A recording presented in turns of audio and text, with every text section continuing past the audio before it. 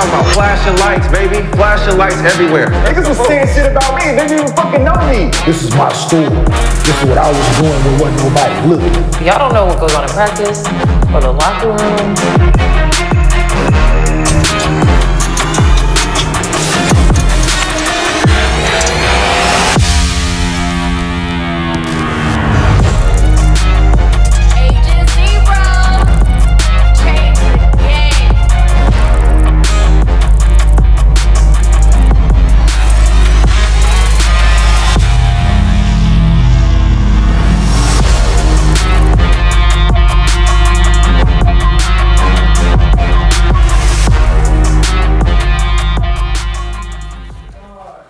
Welcome back to Gil's Arena, presented by Underdog Fantasy. Whoa, whoa! We a little late today. We on Black People Time. You already know what it is. But we here, and that's the most important thing. No, the time went up. That hour change got Yeah, that's it. That daylight. They did minutes too. They did minutes too. We had to add a few extra minutes to it. But this is Gil's Arena, presented by Underdog Fantasy, back with the legend Gilbert Arenas. What they do? Shout out to Wash Dads. They got some great gear. We are superheroes every day. Okay. It's an acronym, ladies and gentlemen. We got Lexi Brown back with us. In Cannon, a day older, a day colder. Had a little mishap yesterday, but got it taken care of. He might not last the show today. And we got our resident Victor Wembanyama fan, Rashad McKess, in the building. Y'all know what we do. Y'all know what it is. You know what we do. Here's what we got cooking in the arena today. Harden made his debut Monday night, but how long will the beard need to get comfortable with his new Clippers teammates? Anthony Edwards has the Timberwolves on the prowl, but is Ant-Man ready to take a leap to superstar this season? And will LeBron be the same player if he never played for the Heat? Ooh. He has some interesting comments to say about that. But before we get into all that, as always, this show is brought to you by Underdog Fantasy. Download the app. Use promo code GIL. They will match your first deposit up to $500. 100, they changed it. They changed it back to 100? Yeah. Changed it back to 100. Damn. Too late. Huh? Slow feet don't eat. Slow feet don't eat. I think so. I think so. I don't know if you in that door where you get the extra information. I'm sorry. Better get there. Get your level up. Gil, we have some breaking news, Gil. We just communicated with the folks over Underdog. They're saying that they're changing it back to 100 at the end of the week. So everybody who hasn't downloaded the app and used promo code GIL on Underdog Fantasy, you can still get a $500 deposit match through the end of the week. Gil was out here capping. Get your bread right. To be honest, I didn't read the whole thing. I just seen like back to 100. So you got to the end of the week. If I were you, I'll make my next move my best move and go ahead and download the Underdog Fantasy app. They keep this show on the air for y'all, and we need them first-time depositors, all right? I'm going to keep it real. Hey, I see. Yeah, go down with the kicks. Yo. The G-Ace. Gil, you gave me a bunch of as you know, I'm a simple man. Dame Dollar. Man. Chat's been packing me up, so it was a good time to remind them that they're broke. Nice little fit today. You like that, huh? You want some? I know you want some. I like the Sold out. The Dame Dollar collab. Thanks, Gil. No problem. Thank you. As always, we do Mostly Fans at the end of the show. Go ahead, drop a good question in the chat. Include your Underdog username. There we go. And we'll match your, we'll give you a $50 bonus. This music be getting me in the mood. If you send a video question to mostlyfansgil@gmail.com and we use it on the show, and you include your Underdog username, you get $100. So you can download the app, get 500, send a good question into what I do now. What kind of mood you talking Yeah, about? well, I know. That Mostly Fans. I know, but what mood? The mood. Excuse me? Okay. Here we go. Excuse me? Here we go. Get you in the what? Yeah, we won't let you finish though. Go ahead. You go ahead and work. You go ahead and finish though. Franchise tagging the work. And if you can't watch this, Oh yeah, that was In the mood with no socks. No socks. Okay. Man, you tripping, man. it's my look, okay? It's my thing. And if you can't watch the show live with us, you can get audio versions of the show on Spotify, Apple Music, wherever you get your podcast from. I would watch the show on YouTube and listen to the audio version. 2 bags. All right, well, let's get into it. Gil, your former teammate, Brendan Haywood, made some interesting comments during the pregame show before LSU Colorado game about Angel Reese and her NIL value compared to her earning potential in the WNBA.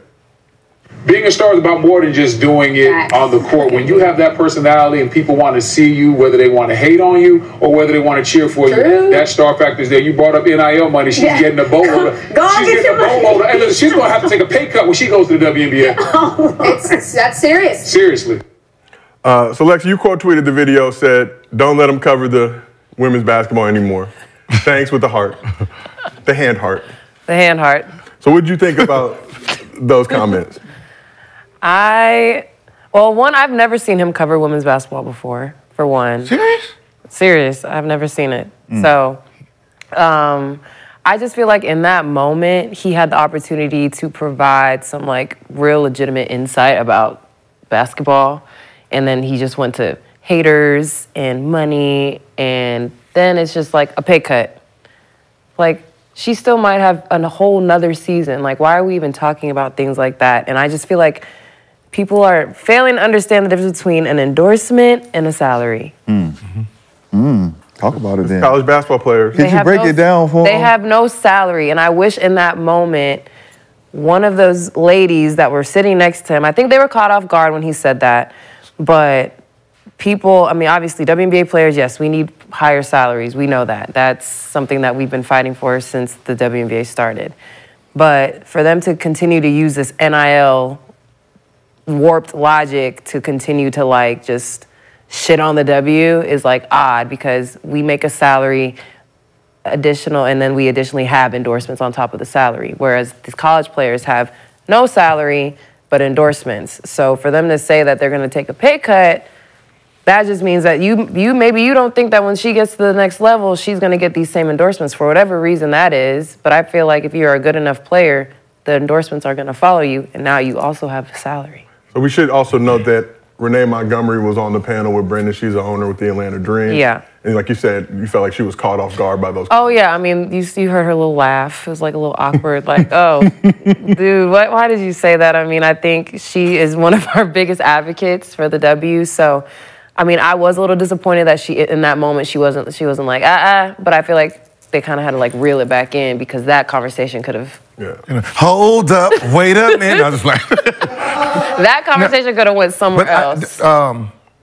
NIL, I think everyone is confused with NIL. Yes. Like, people, parents, I know, trust me, I'm on the side. They think NIL is coming from the actual school. Like, they're going to the school and say, hey, give us money. Well, some schools are giving money, not all of them. Yeah, but they're getting it from sponsors and delegating it to, and that's how the schools try to combat it, because it's a player who goes out and use their likeness, their name and likeness, for endorsements. Right? So what the school decided to do is for everyone else who won't get money, right? They can do like little functions. Oh, we're gonna do this at this event, and we're gonna cut all you guys a check, 5,000, 5,000, 10,000. You know what I mean? Yeah. 5,000. You know what I mean? And that's what it is. And some of these parents don't really understand that it's your likeness. So however your social media is, that's how you can go out there and get the extra stuff. Get that extra stuff. So you're right, he's wrong, that when she gets to the W, those endorsements follows the what endorsement she has? She has Reebok, something with the Rock. All that stuff just travels, and I don't think they understood that. No, and I don't think anybody understands that, and I don't know why nobody has, like, corrected it. Yeah. Like, in these settings. Like, I think that would have been the perfect moment to be like, endorsements, salary, separate.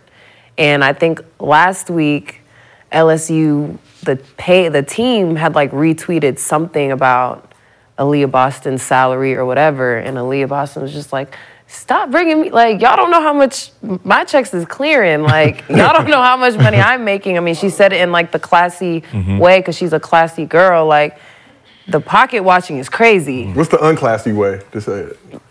Get out my pocket. Get out my pockets. Here's this is what I'm doing. This, like, I know her Adidas endorsement is insane. Like, and she deserves it, but she's not walking around like, this is how much money I'm making, because why do we have to do that? So when you talk about NIL, and I think the thing a lot of people get confused with, we see these evaluations, you know, you got Angel, multi-million-dollar Flau'jae, players like that. Yeah, but the reality is that most players aren't seeing bags from these NIL. I talked to a lot of college athletes, because I was under the impression, oh, you know, you coming in and they're taking care of you. A lot of them are like, shit, some people get it. We not like that sounds good, but we're not getting it. But let's talk about the other side of it, because we've sat here on the show before. We had Cheryl Swoops as well. And you've talked about just how hard it is to make a WNBA roster. Right. We've seen first-round picks get cut before the season starts. So is it beneficial to women like Angel Reese to stay in college because now they can exploit those NIL deals with collectives like LSU has versus now coming to the league? You said she could bring those sponsor deals with her, but you actually got to be in the W for those deals to follow you. Yeah, right? So. I mean, I've always said that girls should stay in college as long as they can, even before NIL. Maximizing your education, now you can maximize your money.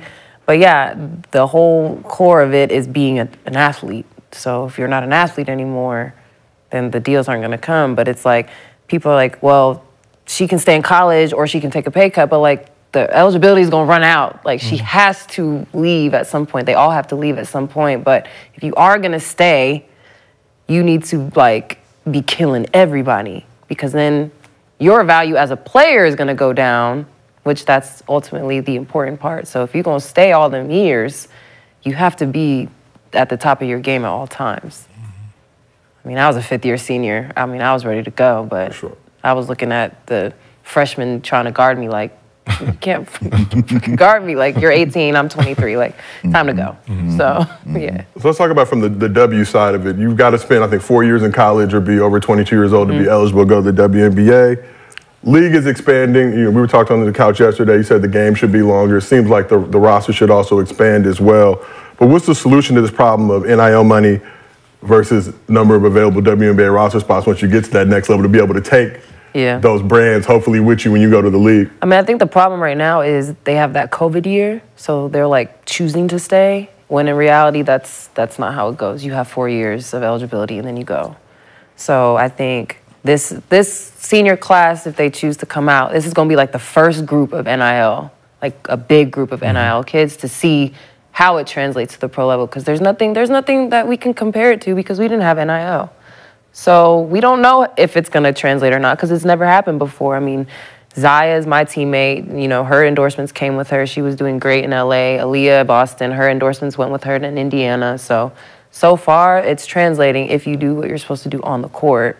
But again, this I'ma stay, I'ma go, like that's not reality, because the COVID year is done. So now you have your 4 years of eligibility, then you gotta get out. So just so people know about the NILs, I think number 15 on the NIL list is 78,000.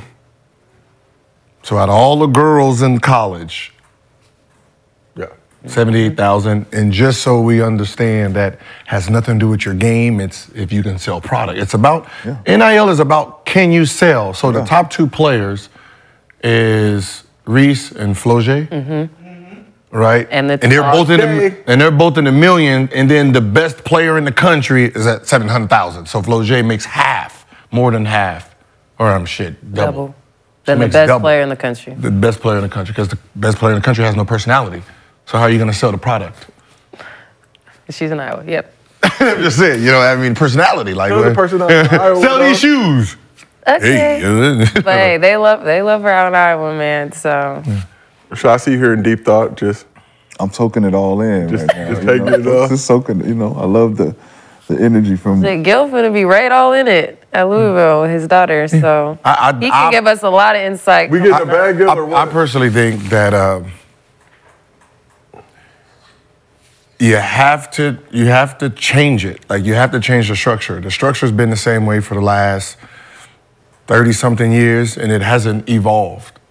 So the last 30 years has shown us that this is not how it works, right? You know, 4 years in college and going overseas, and it hasn't worked. So there needs to be 4 or 5 new teams, right?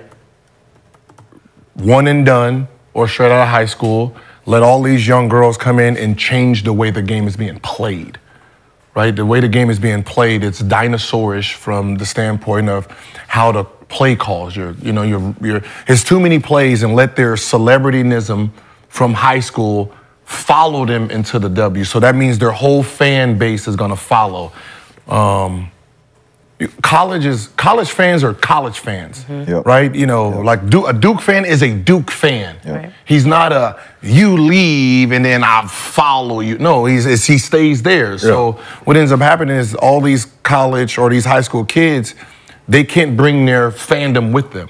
So they lose their fandom and then just get a city. So unless there was a NBA or a WNBA team in Duke, right? When you go, you gotta try to create a whole new fan base. So, more teams, expand the roster, one and done, because the overseas girls get to come in. The Cambridges, they get to come in and play, right? Worst case scenario, if there's only 1 or 2 girls in the country that can come 1 year and done straight out of high school. But you're bringing so much flavor. Like right now, you got Juju who had, 32 last night. And then you had Fu Wiley.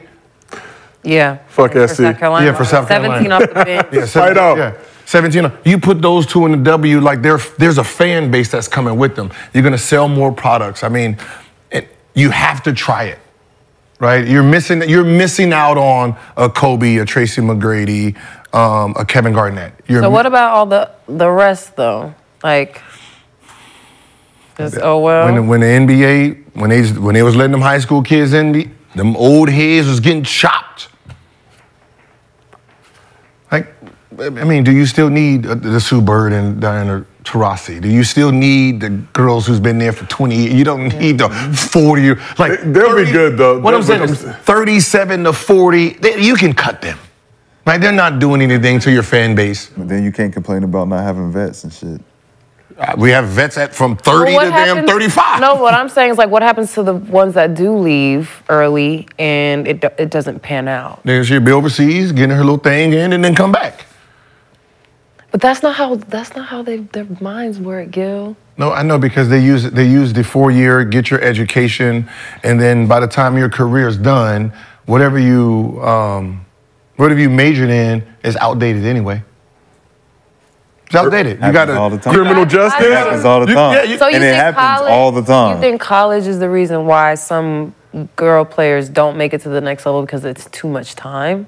Because, I mean, I've seen girls who come into college, top ranked, blah, blah, blah, by year 4. It's done, yeah. They're like... It's true. They're like, I don't even want to play anymore. Yeah. They're burnt. Then they didn't get any better. Everyone else got better. But, like, you think it's because of them being in school for too long? Yeah. Or... Okay, football how about do this? the same shit. Let's take you your freshman year, right? We put you through college for the same years, or we put you in the W. We're going to guarantee you those same years. Guarantee. We're going to guarantee you those same years. When you guys meet each other at 23, who's the better player? Yeah, the W player. But the important thing is they got to be guaranteed. No, what I'm saying is, now think about what you just said. If the same 23-year-old who was in the system of the WNBA played against the college player and they're better, think about it all the way across the board and how that game changes. Yeah. And that's what the NBA figured out. I figured feel out. like at some point it can get there, but the salaries are just gonna have to be higher because But no, the has to It's the player development too. Like, I think the major element that he's talking about is how much better the players get, because in the league, you're training the way they train in the league. You're doing everything the way they do in the league. So there's no adjustment periods after that first year compared to doing 3 years in college and then having to come in and do that first year. I will say that there's not much skill development in the W. In college either. Yeah, so a lot of the development is like on your own. Yeah. And then you go overseas and get better, and then you come back. Like, I don't really hear from my team from like a development standpoint until a month before training camp starts, maybe. Ooh. Yeah, as I said, it's like they don't put they want a league to be successful, but they don't want to put no energy into it. Right. That's not how it works. I agree. Right? Like if you say you're bleeding money, then bleed it. Right, then take the fucking Band-Aid off and actually fix the problem versus just keep putting Band-Aids on thinking it's gonna just heal itself. Yeah, no, that's not how it works. You have to really have a structure, have real basketball minds making the decisions. Because if you're gonna lose $1 million and you're a billionaire, you might as well lose 6.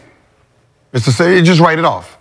To build this structure for it to be solid later. I mean, and that's why I do love this NIL era, because you are having girls come in with these humongous fan bases that we didn't have, because we didn't have social media like that. Or when we were in college, we were like banned from it, essentially. So, yeah, it's going to force their hand for sure. So, I mean, I think it can be a positive for the league. They just have to accept what is going on.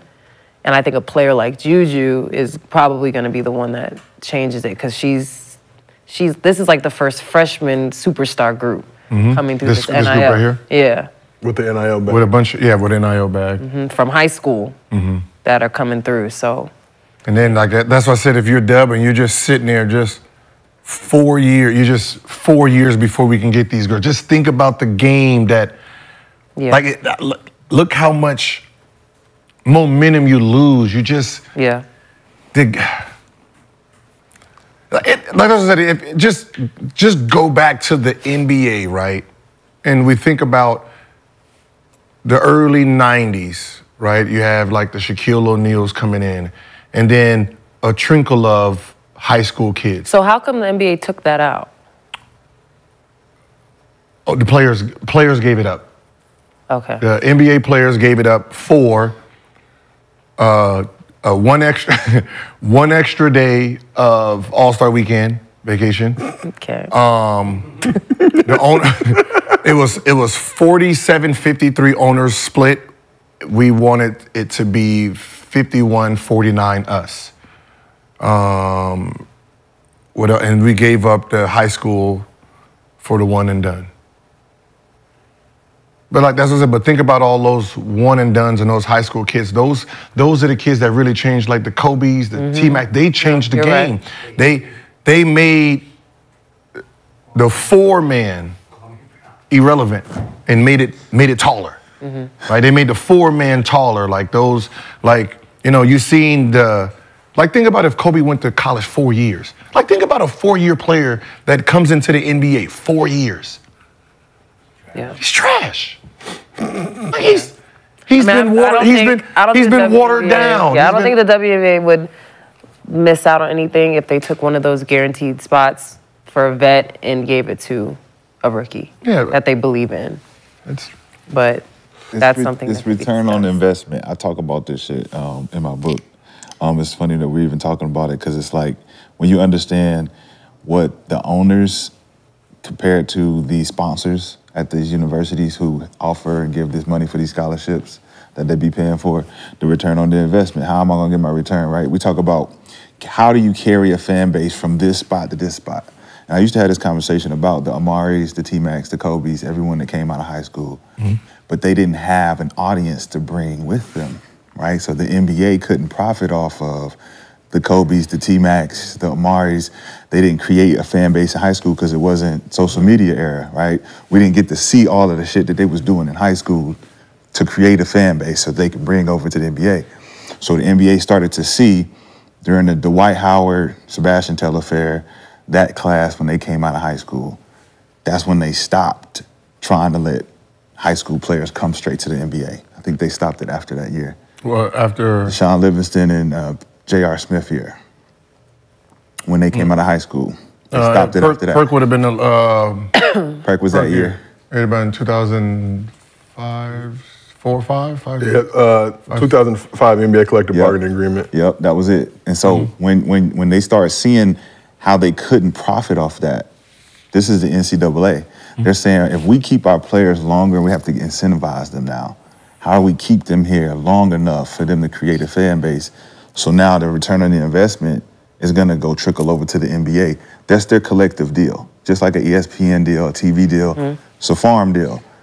You bring our players, you get them all beefed up, bring them over here when they got a fan base, and we can soak that. It ain't happening as much because these kids ain't creating no fan base. And they're not getting, the kids that are coming out of college now, They're only doing 1 year, and they're not creating a big enough fan base to carry over to the NBA. Yeah, the high school fan base. That's what I'm saying. It's not big enough. The high school fan base is. Not now. Because now you have to perform beyond that. Like, as soon as you cross the line. So you're saying that they lose their high school fan base in college? If they go to college. If they go to college. If they go to college. You lose your high school fan base. They're losing it right in that middle. But a college fan base doesn't travel to the NBA. That's what I'm saying. I'm saying when they get there, that 1 year of college dilutes their fan base and it brushes them out. So only your core comes with you to the NBA. People who was with you when they first seen you and all that, that's a small percentage. That's a lot. It's a small percentage, especially after it's diluted out. When LeBron came in, his whole fan base was high school kids. But that's LeBron. We're talking about one guy. Kobe the White Howards didn't convert over. Kwame's in. All of these other guys didn't. He was the #1 pick. But they didn't have fan bases. What? What? Kobe Bryant didn't have fan bases, bro. Kobe Bryant was a starter in the All-Star game. From his fan base, average fucking what? Came off the bench. Bro, it didn't happen his rookie year. What are you talking about, bro? How many games You're just did he going start? against me now. How many games did he start? He started 1 game. He started 1 game his second year. Oh my God, man. Was he an All-Star his rookie year, bro? No, he was the starter the second year. Bro, was he an All-Star his rookie year, bro? No, his second year. Okay, so he had a whole year to play in the NBA, bro, and show he was good, bro. Did he play in the NBA? What I'm saying is, it was his high school fan base. What are you talking about? LaMelo Ball, his high school fan base. Like, what is the other Ball brother? Lonzo Ball, high school fan base. Yeah, but different. I mean, Jalen Green, high school fan base. These are all high school players. That's what I realize. High school kids know high school kids. They don't really know NBA players. Right? My high school, these kids will rather go to a high school game and watch this player before they watch the NBA. When you see them kids roll up them pants, they're not rolling up the pants because of an NBA player. They're rolling it up because they seen Jalen Green roll it up and you can see his little nuts hanging out the bottom of the shorts. That's what started that. Now the little girls want to do it because the boys is doing it. That's all high school stuff. What I'm saying is, like, when you're talking about selling shoes and selling jerseys, you're selling that to high school, middle school kids. These kids don't know college basketball. College basketball kids watch college basketball. High school, middle school kids do not watch college basketball. They watch the NBA. So it's better for a player to go straight out of high school to the NBA because he gets to take all his money with him. When you're selling tickets and you're selling shoes and product, Steph Curry is selling to who? Kids. John Moran is selling to who? Kids. I've did the research already on this. Let's keep this thing moving. We can talk about this for an extensive amount of time. But let's talk about when you get to the league. Nicknames are an important part of basketball culture, and there are some great ones throughout history, and there are some questionable ones too. So, Josh Giddey is gaining a reputation for dropping dimes on sideline out-of-bounds plays. The Athletics' John Hollinger tried to show him some love by nicknaming him the Slob Wizard. Oh my goodness. But Giddey, he's not feeling the new nickname. John, what did you do? Slob Wizard. Oh my goodness. Now let's not make that stick. That's been sticking too long already. Well, rule number 1 of any nickname, if you say you don't like it, they're just going to keep calling it. Yeah. So what are your thoughts on Giddey's Slob Wizard nickname? The Slob Wizard, Josh Giddey. Gots to go. It just makes him seem like he's out of shape and fat. Right, he's a slob. Yeah, you know, we're in LA. We can't use that word. Well, if you guys don't know what slob means, we can't use what? Can't use the word you just supposed to even go there. I'm just saying. For anybody watching doesn't know what slob means, it means sideline out of bounds. That's to some. To some. Yeah. To me. But every time I hear like coaches say it, I'm always like, ooh. Blobs and slobs. You're not saying that. You're not saying that at Dorsey High School. No. You're not saying that at We just call them Inglewood. sideline out of bounds. Yeah, sideline out of bounds. Sideline out of bounds. All together. Say it all together. Y'all need to grow up. Say it Say all, fast. Sideline out. all together. All Grow together. up, Coach, what we doing? please. Sideline out of bounds. He said, us grow up, tell them grow up. Poor John, he had no idea what he did. He probably was like, this is a good one. He's a slob wizard. Slob Wizard. He thought he ate that. Move. Just saying, for those you know, certain parts of the country, that's not, you know, you might get chin checked for that. He's cooking though. He thought he was cooking. He really Let him cook. Thought he ate that tweet. Let that man cook. He was proud of that one. Yeah. So we've already talked about some of the worst nicknames in NBA history. Jameer Nelson's the crib midget. I think Jason Maxill was Baby Eater, if I'm not mistaken. Baby Eater? Craig Elo's nickname was Eggs, apparently because he liked making eggs. What's a nickname someone tried to give you that you hated? Nacho, you like that, Gil? I came up with that one. You came up with Nacho? I was screaming every time I hit a shot. Nacho! From Nacho Libre. Nacho! No, okay. Great movie. Now it makes sense. That movie's hilarious. You know NBA players hate when you say stuff after you score. Hilarious. Lexi, did somebody try to give you a nickname that you weren't rocking with? When I was younger, they called me Sexy Lexi. So as like a 13-year-old, I was like, I don't want to be that. But who was like? But now I love Who it. was calling you that? Women, or was there like? Just random people because it rhymed, I guess. But like when I was younger, obviously you're like, sexy, no. But now I'm like, yep, that's me. Sexy Lexi. Yeah, that's what I was calling you anyway. I was calling you that. That's Sexy Lexi over there. I thought that was your name anyway. It was like, what is going on? Everybody's the appropriate age now. Everybody's cool. Shit, Nasty. Was it McNasty? Nasty. Who gave you that nickname? Ticket, man. Ticket did that shit. When he told you, did you have to just accept it because it was Ticket saying? Nah, I made a move. It was like preseason. We was doing some shit in Vegas, and I made a move on one of the point guards. He was like, ooh, that's it, Nasty. I'm gonna call you now. I'm like, what? Nasty. Yeah, that's what. And it went right down. It went right down that rabbit hole. Like that's your porn name, huh? Nigga, you get nasty with them, don't you, nigga? I'm like, yeah, I do. You call it no grown man nasty. The work, man. This is for the work only. For the work you only. get the ticket. You giving me McNasty. Come on, man. You tripping, man. Let's change that. Shotty. Call me Shotty. Shotty. That's cool. Call me Shotty, man. And we also got to mention that one of Nick Young's nicknames, Swaggy P, was Bean Burrito. What? And Corey Maggette had a nickname, Bad Porn. What? He must have got caught. But so let me. How do you get that? So legend says that Bad Porn moniker came from an irate Golden State Warriors fan who justified it by saying, "Sure, there's penetration and scoring, but are you really happy with what you're seeing?" The way he played. It's a very well thought out nickname. Okay, that was a good one. That was a good one. That was a good one. What's the wildest nickname that you've heard? The wildest? Did Tyrone Hill have a nickname? Damn, bro. You go straight for the No, I'm just saying. I'm just thinking about some guys You like go that. straight for the juggler. Straight for the juggler. Wasn't it Bones or am I waste tripping? no time. I'm just trying to figure out what kind of nickname did they give him. So you always, You go funny nigga. his nickname was Tea Time. T-time. Time. Like T-Rex.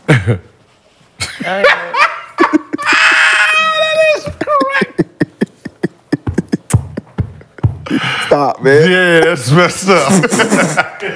Pass the ball. So we talked about Slob Wizard. If you grew up in LA, 90s, 2000s, you knew the legend of Super Crip. But the fact that college coaches would come on recruiting visits and refer to him as Super Crip was probably the wildest thing. What's up, Super Crip? Man, that's crazy. That's crazy. I think what names are not creative is when we all did it, right? We just, use our initials and our number. GA? Yeah, GA0. Like, What about AK-47? That seemed to. that was nice. There were. AR-15 also we had to. Nice. We had to Like, put on the shelf. CP3. Y'all was fucking with grandmama. Grandmama was cool, man. I mean, back then. Hindsight. Back then. I mean, Hindsight. black men dressing up as women. I'm just asking a question, Gilbert. I'm just asking y'all, like, for real. But you remember in the 90s, everybody was doing it. It was a thing. Black men dressing up as women in movies. Everybody was doing it. Oh, like Big Mama's House and stuff? Except Eddie Griffin. Yeah. Williams, Doubtfire. Except Eddie Griffin. And Martin. That was a little after. Wasn't Yeah, Big it Mama's House. Jamie Foxx. Wesley Snipes? Yeah, and live in To Wong Fu. And live in color. Didn't see it, but didn't see it, but I'm gonna send him a buff. What was her name? Shanae. Yeah. That was funny at least though.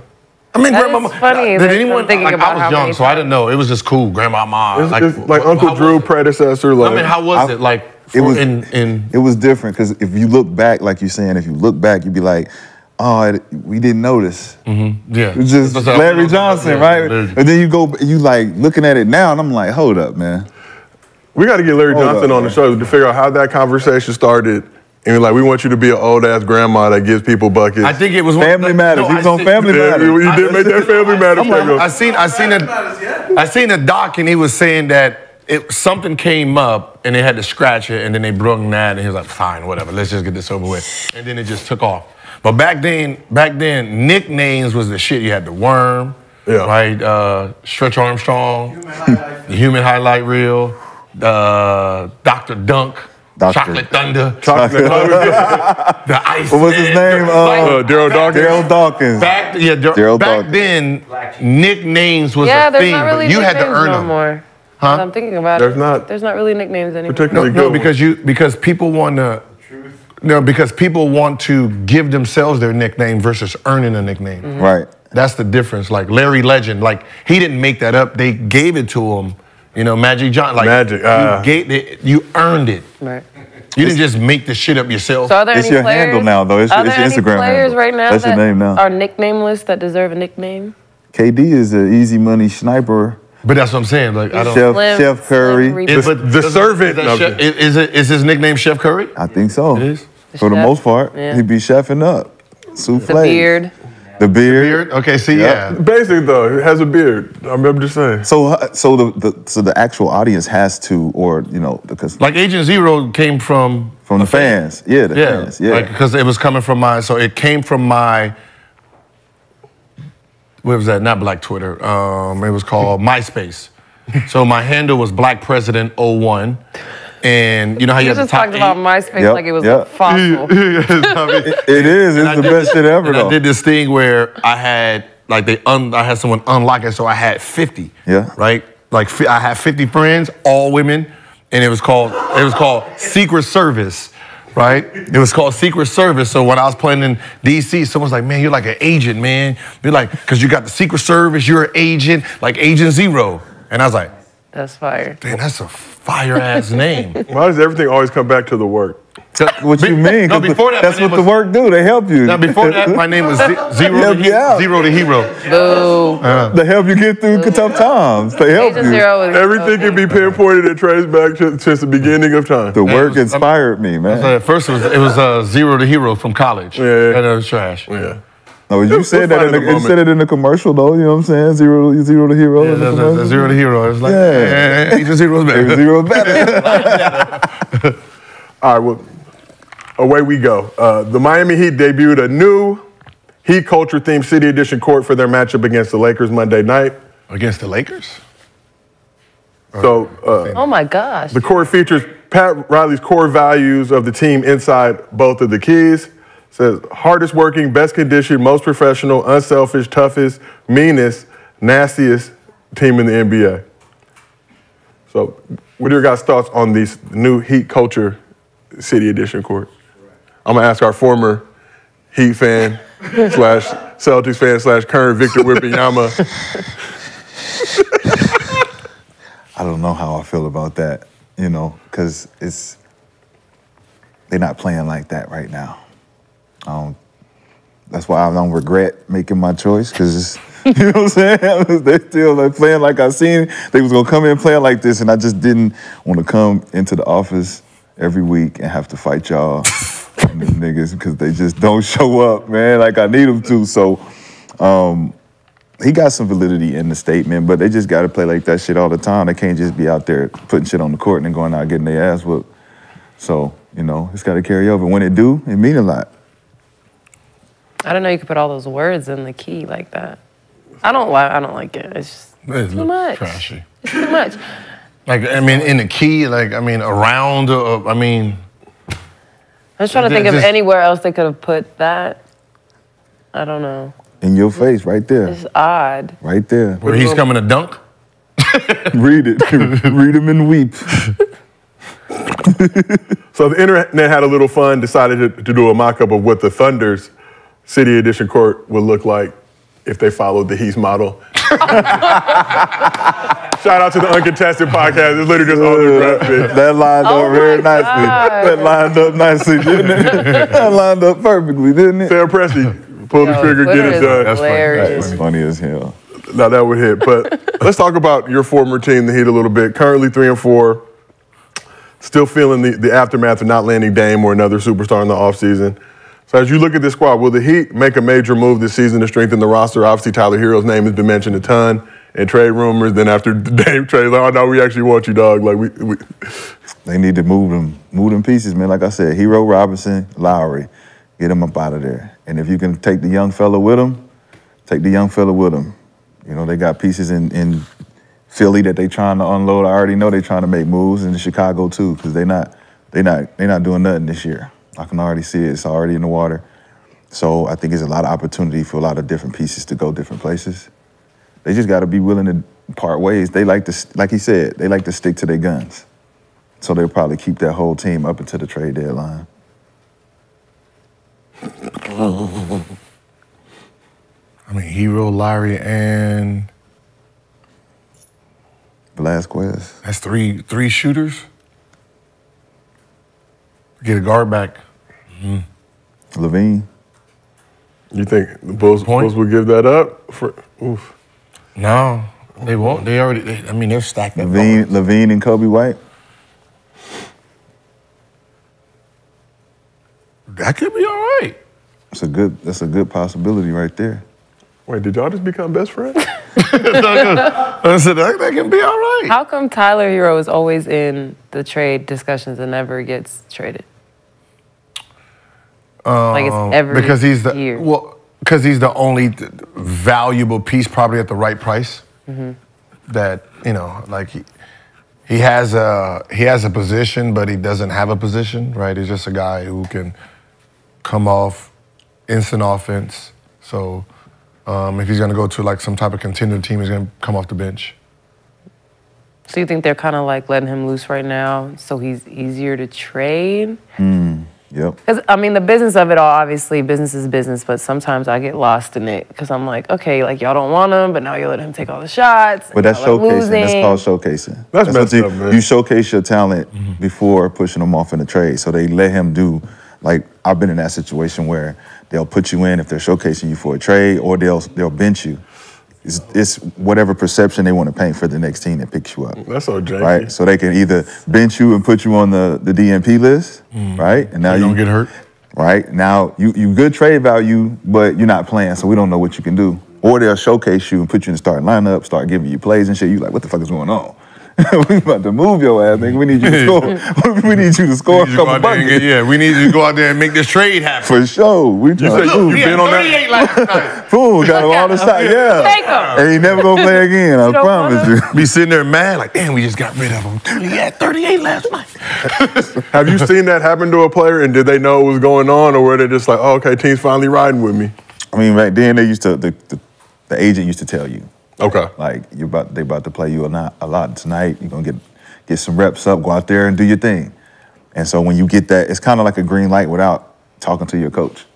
So is the coach telling the agent that? Nah, the team is telling the agent that we're looking to trade him.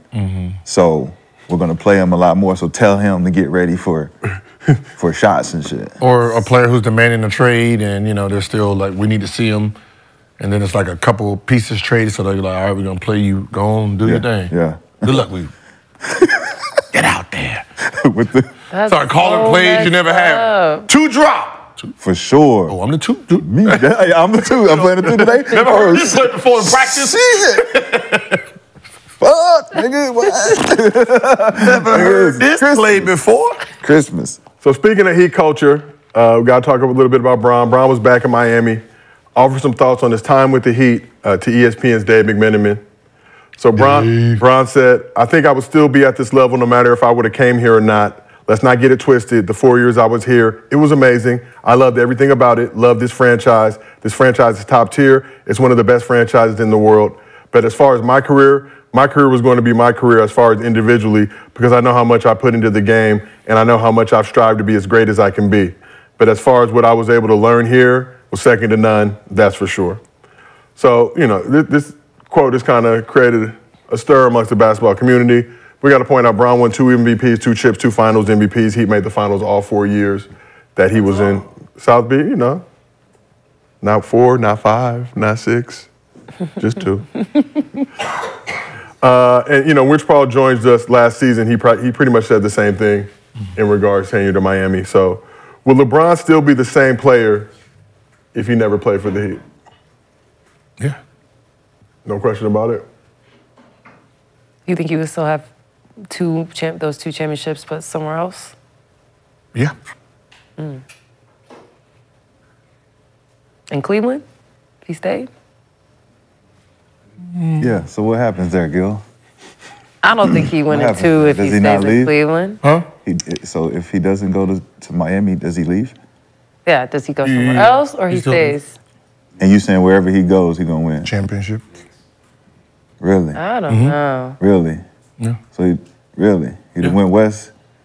Championship. He'd have beat Kobe? Yeah. Really? Yeah. You think any other team would have allowed him to do that? Whatever the hell they did. I think people well, I feel like you want to play Shannon Sharp shit first? Or? I don't think we have it accessible. Okay, so, yeah, I heard Arena. Shannon Sharp, and, you know, that was weird because, you know, he's supposed to be a LeBron supporter. All right. No, he's keeping it real, Gil. No, he's keeping it false. Wait, what is Shannon Sharp saying? Okay. Well, let's then put it in perspective. When LeBron James was a free agent, him, Bosh, and Wade, and Mike Miller were teamed up. So in theory, wherever he went, they were going to win championships because it was 4 of them together. That's the narrative that they're not understanding. So if it was Heat, if it was New York Knicks, where they were supposed to go, they were going to dominate because 4 of them was coming together. It wasn't just him going. The Knicks messed the trade up by signing Amari Stoudemire because they didn't know what LeBron and them were doing. So they signed Amari, and then they're like, we don't want to play with Amari. We have our crew, right? And then they said, all right, well, let's just go to Miami. Because they didn't want to play in Cleveland. Bosh didn't want to play in Cleveland, too cold. And because he wanted to get out of Toronto. And Wade was like, I'm not going there, right? So they was coming as a package already. So no matter where he went, yes, he was going to be who he was. So that's basically you saying no matter where he went, they was going to follow him to support him in getting the championship somewhere else, regardless of where he went. So it wasn't really about him being by himself and going to win them championships. Like he's saying if I didn't go to Miami, he's saying it as if he's not going to be with those other niggas. No, he said Heat. I don't know what he's saying. If I didn't really need this Miami thing to solidify my career. They needed him. He didn't need Miami. They needed him. So you don't think like the Heat culture, all that stuff? What is the Heat culture? Dwayne Wade and his championship before he got there. The championship that D-Wade won. Oh, because they traded for a generational player by the name of Shaquille O'Neal, brought in Gary Payton, brought in all these other players to build with Dwayne Wade so they can win a championship. That's what the Heat culture is? Because all their championships was bought with generational players.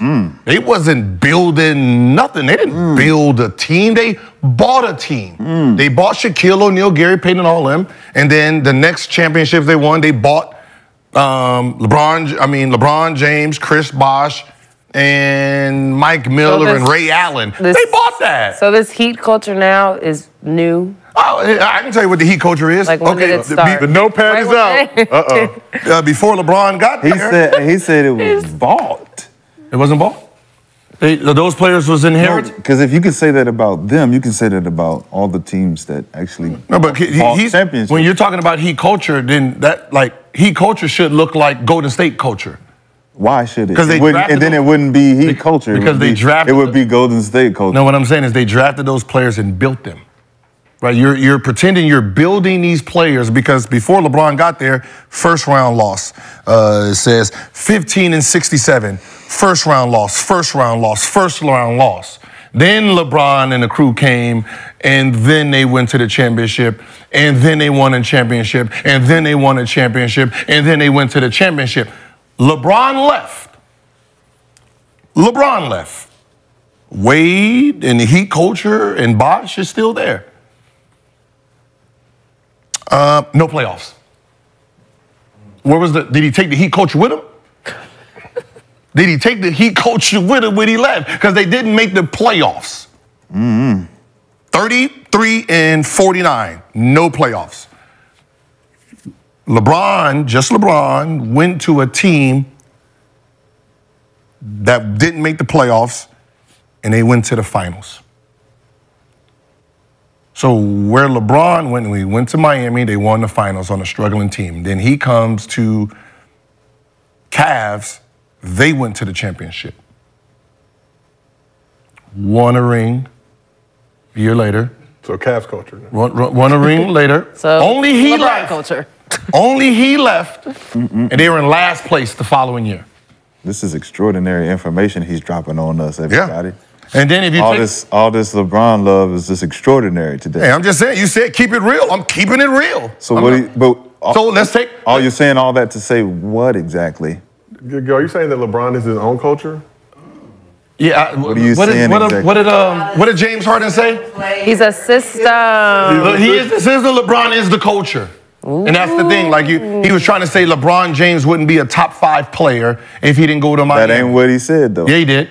He said, how can we put you in the top 5? Easily. Before, without Heat culture, he has a scoring title, assist championship, 2-time All-NBA, 2-time MVP, 3-time All-Star MVP, 3-time All-First Team All-Defense. I'm pretty sure that with his resume still, and then leading the NBA in scoring, he will still be where he is right now. With just 2 championships, 2 MVPs, 2 finals MVPs. Yes, sir. Really? But yes, sir. Do you think he wins those championships with the Cavs and with the Lakers without that time with the Heat? The man went to a team that was 33-49 and took him to the championship, sir. 33-49, sir. And then he went to not going to answer Lakers.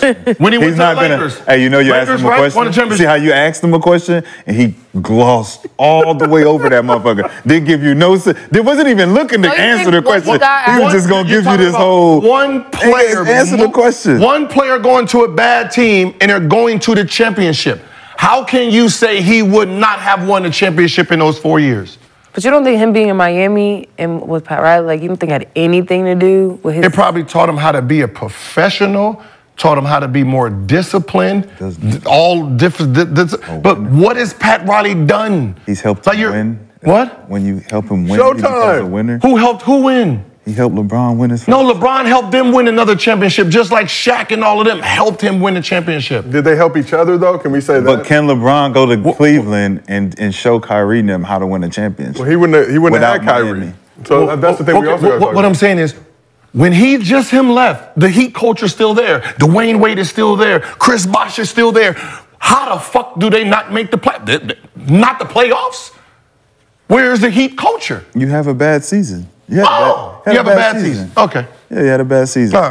Pitfalls. You know it seemed like the pitfalls. You know did not seem like LeBron had a bad season because he was in the championship. But he had again. He had with the Lakers. Did the Lakers make? Did the Lakers make the playoffs?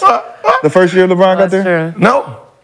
Following year they won a championship though. And in the third year? No, second. He got the third year he got there. But they won the championship. Third year they didn't make the playoffs. How about Pat Riley? He got hurt the first year. What happened the fourth year? He got hurt. How about fourth year? What happened the fourth year? How about Pat Riley and his system? So we can't say LeBron ain't had no pitfalls either. Like everybody had pitfalls. You have bad seasons sometimes. 37, 36. Where you get swept out the playoffs. 37, 36, 38. Sometimes. We're talking about when he was 20-something years old.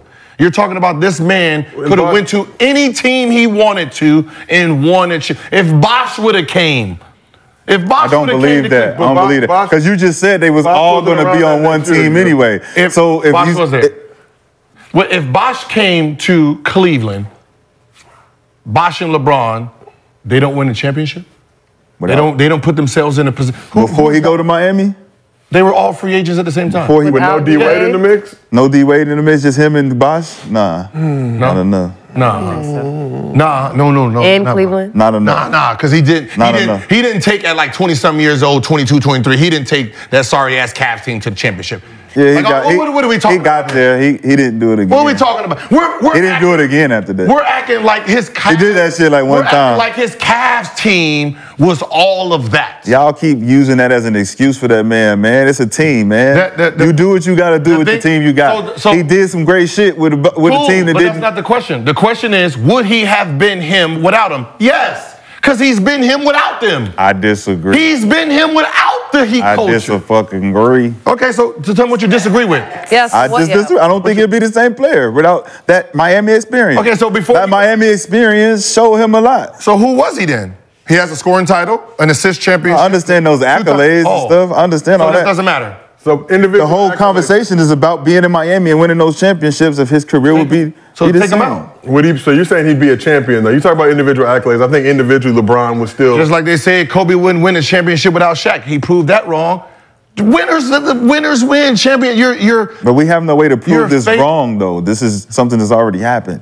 We're just saying if it didn't happen, he wouldn't be a top 5 player in the NBA. No, we're considering it. People consider him number 1. Because of those championships, because of those MVPs, because of those things that he got before that.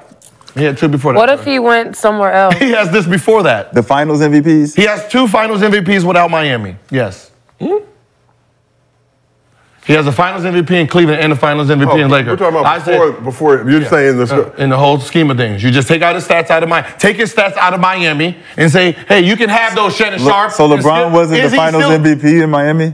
Yes. Yes, he has 4. So take 2 That's what I said. You just disagreeing with me. I said 4. You can take the 2 off. So with his stats, without Miami, just get rid of his Miami career. Pretend he never went to Miami, and then read his accolades. Will we be considering him the GOAT without the Miami play? You're changing. I'm asking. I'm not changing. I'm asking you now. I'm asking you now, though. You agreed with Shannon Sharp. He said he wouldn't be a top 5 player of all time without Miami. And his stats without Miami is still number 2. You're not going to take him off number 2. Sorry. Can't. With the 2 chips and 2 finals MVP? 2 chips, 2 finals, yes. See, I wasn't taking the question like that. I was taking the question like, if you don't consider Miami's situation, is he considered what we consider him now?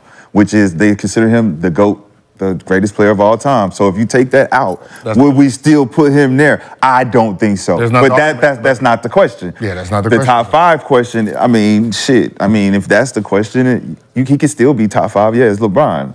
But without the championships, it's like... But you got to think, like, if you take those championship years out, are we replacing them?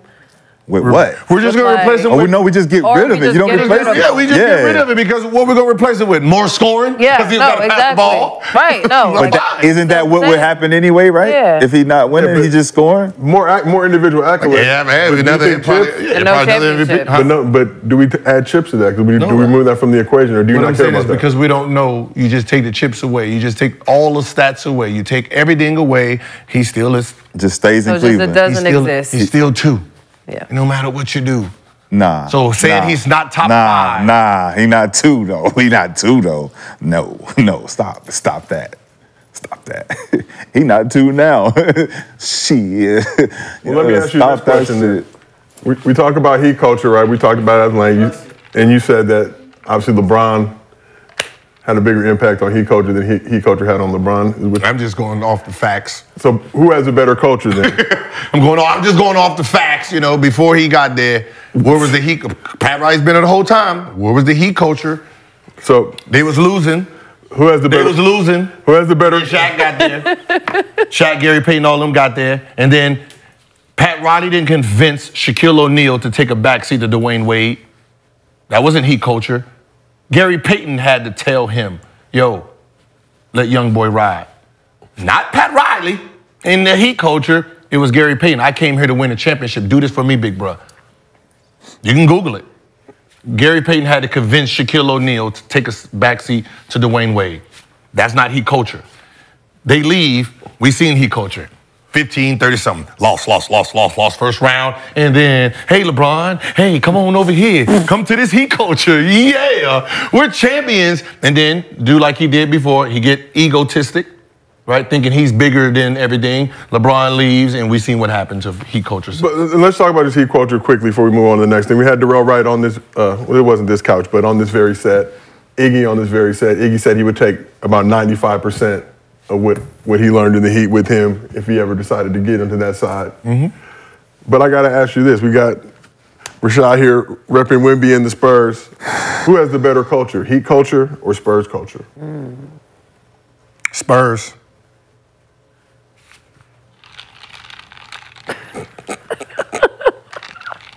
And I've never been in either one of them, but I'm just going to go off of who's winning championship with the players that they're drafting and developing. Spurs. Yeah, that's the luck of the true. ping pong balls, yeah, you know. That is I mean, you know, it's weird that they got, you know, 3 generational centers.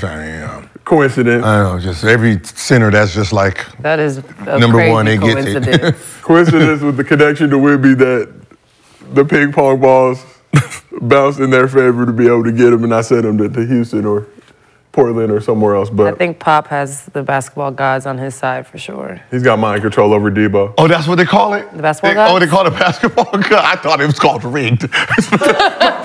My bad. Rigged? No, basketball gods. Allegedly.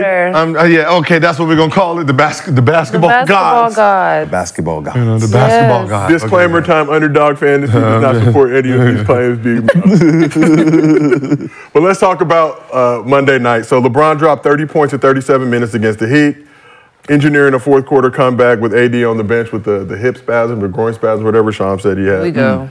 But it wasn't enough to get the dub. Here we go. And Darvin Ham is feeling some heat for drawing up a questionable play in the final moments of the game. So let's take a look. Questionable play? So with the Lakers down 1 with 9 seconds left. It wasn't questionable. It was a good play. Questionable. Bron drove down the lane. Icy. Kicked it to Cam Reddish. Where was the questionable play? For 3, Cam Reddish missed. Gil, Cam Reddish is shooting 15%. Stand back, LeBron. From behind the arc. Where's the questionable play? So you're putting that looked like a great play. You're putting the fate of the game into the hands of a 15% of a shooter professional basketball Darvin player. Ham didn't draw up past the ball a damn Cam Reddish in the corner. No, he did not. That wasn't the play. The play was zipper up and take it to the rim. I saw you saw the picture of the board? What you see? You see the picture of the board? It's on Twitter. I ain't see it. That was what it was. Real or not. No, I mean it was to pass him to the corner. It was not the pass to the corner. That's what the board said. No, it didn't say we're gonna drive and then you might have a wide open layup. There was a straight line from the paint to the corner. With a circle. Circle. How many? They're down what? 1. Yeah. No, you're not shooting a 3. Down 1. Lexi, was it on the Lexi? It was on Twitter, but again, like you can't. Who drew that up? I seen it. I seen it too, right? but I don't mean because people be playing games on Because that could Twitter have too been much. at any time of the game. At so 9:25. Rewind it. Let's break down this play. Go rewind this, man. Put it in slow. At 9:25, you was at. All right, zippers up. Boom. Now stop. Okay. First of all, Austin Reeves, get your ass down to the corner. In the fucking corner, nigga. Right? You already messed the play up. Fucking the play up. Right? And unless that's where he was instructed. No. Because they wanted to throw it over there. You get down all the way to the corner, so your man can't help. His man is helping at the free throw line, which forces LeBron to pick the ball up earlier. Yep. With that being said, because he has to dodge that dude, Jimmy Butler punches at the ball too, makes him picks the ball up. Yep. Now, he don't have the power he has because he has to pick his stride up even faster. Now, Bam, right here. Now he wouldn't have got that shot over Bam. So that only pass was, right, he gonna hit it. Look, see, he made them pick it up too early. Yeah, Austin need to get anything with Christian Will right there, I know. Watch, look, Jimmy Dillon makes him Jimmy makes him pick it up, and then here, Bam stops it. But what I'm saying, I mean, he could have dumped it down to Christian Woods. Inside position right there, but it looks easier on tape. I mean, that's a sound basketball play. Yeah, it's definitely. I gotta agree. But are you trusting? I understand the play, but are you trusting the personnel? Yeah. Like Gil, if you're out there, and obviously you're Gil, so you want 4 flat and you shooting. I understand. But you see Cam Reddish there. You know he's a 15% shooter from 3 this season. Let it fly, young Not fella. zero. Let it fly, young Not fella. 0%. Everybody, hey, listen, this You is are a basketball. professional basketball This is player. basketball. Just I ain't thinking 15%. I'm thinking, man, you better shoot that shit when I pass it to you, bro. No thoughts. Put it up, bro. For real. Hey, if you make it, you make it. You miss it, you miss it, bro. Hey, go back again. I need that. I wonder why they didn't put Austin Reeves over there, though. Because you wanted Austin on his strong side. So he can, so he can stay close to Austin. All right. That's a good shot. If he would have just threw it up, I'm pretty sure. You think he had time to make an extra pass? Yeah, it was 4 seconds left. Right there, though. He's supposed to Cam made the one more to. He could have. Oh no, because he. No, what I'm saying is, if he would have shot that, Christian Woods probably would have had a rebound. Yeah, see, he didn't get enough. He didn't get enough lift. He didn't get enough lift. Yeah. He didn't get enough. I mean, Christian was the only other option, but like I said, it looks good on tape and looks easy to make that play on tape. Bro, he didn't get enough lift. There's no other play to make. No. But to Cam and not passing the Wood right there. No. Cam is the only. That's the pinch down. They probably either foul or hit the ball out of bounds. It's a bad pass if you try to give it to Christian. Yeah. That play. That's a bad play. That's the only Jason Kidd play. That's a J Kidd play. And you got to dunk that bitch as soon as he catch it. So it's like Christian got slow. You throw that bitch to Cam. And think about the personnel who's in the game. Like, of course you want Austin in that position, but Cam Reddish is in to shoot threes. And it should be pointed out, D'Lo was ejected earlier in the fourth quarter. They only had I think six players available at that point. Because listen, if Darvin Ham did draw that play, and that was the play. That's how I know it was in the Darvin Ham play, because there's no way, if that's the play, you're going to have your best three-point shooter there, right? But he's going to have his best shooter on his right hand, because if he helps like he did, he can just dish it, but he was just too far down. So you don't have. This is a harder pass. This is an easier pass. I'm going right, somebody goes, and I can just hit it right here. For sure. Right, versus going, and then now I got to find you all. Now I got to find my best three-point shooter. So when he's coming, he's looking like, okay, now he's throwing it. He probably said, damn. But they down one, remember? Yeah, so the play is for LeBron to just go get a bucket. Yeah, I mean, that's what I imagine would be. I think, like Gil said, he had to pick his dribble up because Austin was in the wrong position, number one, and then Jimmy being able to poke at it. I think that LeBron could have made a move ISO just at the time. I think Bron should have held the ball for like a second. Yeah, a second more. Because he didn't even give Austin time to get to the corner. Yeah. Because he just took off. Wait, can we watch it one more time, please, just for our own? Yeah. Oh, yeah, it's 8 seconds left. Yeah, it's like 9 seconds. Hold it Wait, for 1 second. 2, then, But Austin had no sense of urgency to get to that corner. Austin probably got to get there quicker, right? Yeah. Okay. But I don't think it was a bad play. I just don't think Bron was trying to get a bucket right there. I don't think he was trying to get a bucket. That type of pass? No way. He was trying to pass it. Let me see. Yeah, he was. He already looking. See, yeah, that he drew. They drew that. Nah, they drew that. That looked like it, right? that defense. He probably knew at that point he couldn't take Jimmy off the dribble, so he's trying to. It looks like he is trying to probe, and then that extra body there kind of like made him more like he's. All right, and then, okay, big hand. Yeah. The stunt He makes that shot. It's the greatest play ever. Yeah. So it's always like that. It didn't look like And I mean, LeBron has received this criticism throughout his career, making the right basketball play versus people wanting to be more aggressive and just try and get a bucket like other stars may have in that position. But this is his game. It's year 21. He ain't changing. Let's talk a little bit about AD. So AD hurt his hip second quarter, tried to come back out in the third quarter, wasn't feeling right, so ended up missing the rest of the game. So AD said he expects to be available for the Lakers' next game on Wednesday at the Rockets. That was after the game Monday. It remains to be seen. But this season, he's playing nearly 37 minutes a game, which is a career high. So the Lakers do a better job of managing AD, and as an extension of that, LeBron's minutes for the long-term success of the team this season. The success of the team if you manage their minutes? you're gonna. What's the best ability? You want to win? There's no managing minutes. What's the best ability though? I guess the question either is, win and don't manage, because LeBron's been playing a ton of fourth quarter minutes, much. like not coming out the game, and that's fine for now. But 2-3 months down the road, Is that going to be an issue? Man, fuck that. Darvin Ham. YOLO? Darvin Ham, you better do, this is your job on the line, 48 minutes. You better start calling timeouts the way you need them timeouts to be called. Yep, utilize them. Every 3 minutes is a TV timeout. Shit. Now you got timeouts, just use every minute and a half. Timeout. Timeout. Let's go. Yep. It was at 10:30. Timeout. Take a rest. 9-minute TV timeout. There we go. Get your ass up. 7:45. Timeout. Get your ass up. TV timeout. Get your ass up. It's time to go play, man. It's time to play. Hey, you call your timeouts. Trust me, ain't nobody gonna break no goddamn sweat. Come on, man. Yeah. But you called it though. AD it done got hurt already. That's why I'm just knowing the track record with AD as well these past few seasons. We just had a whole conversation on handing the keys over, first option, second option, third. You think LeBron James is looking at this nigga like I'm about to be second or third to him? What did he? No. His hip. What did he do with his hip? So apparently hip spasms. His belt. Spasms. His belt was too tight. He took a knee from Bam Adebayo, I believe. Yeah, his belt was too tight. Second quarter, he was shaking up, tried to come back out third quarter. He got a waist trainer. He played with a waist trainer. All right. Here, this is what we're gonna do. No. He played with a waist trainer and stuff. This is what we're gonna do. Yeah, you're not rocking with the Lakers anymore? No, this is what we're gonna do.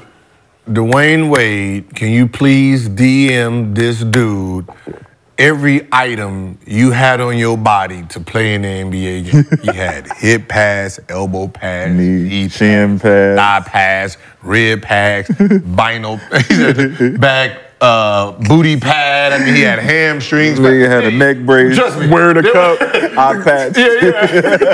An eye patch. Like you couldn't hit Dwayne Wade without hitting some type of cushion. Yeah.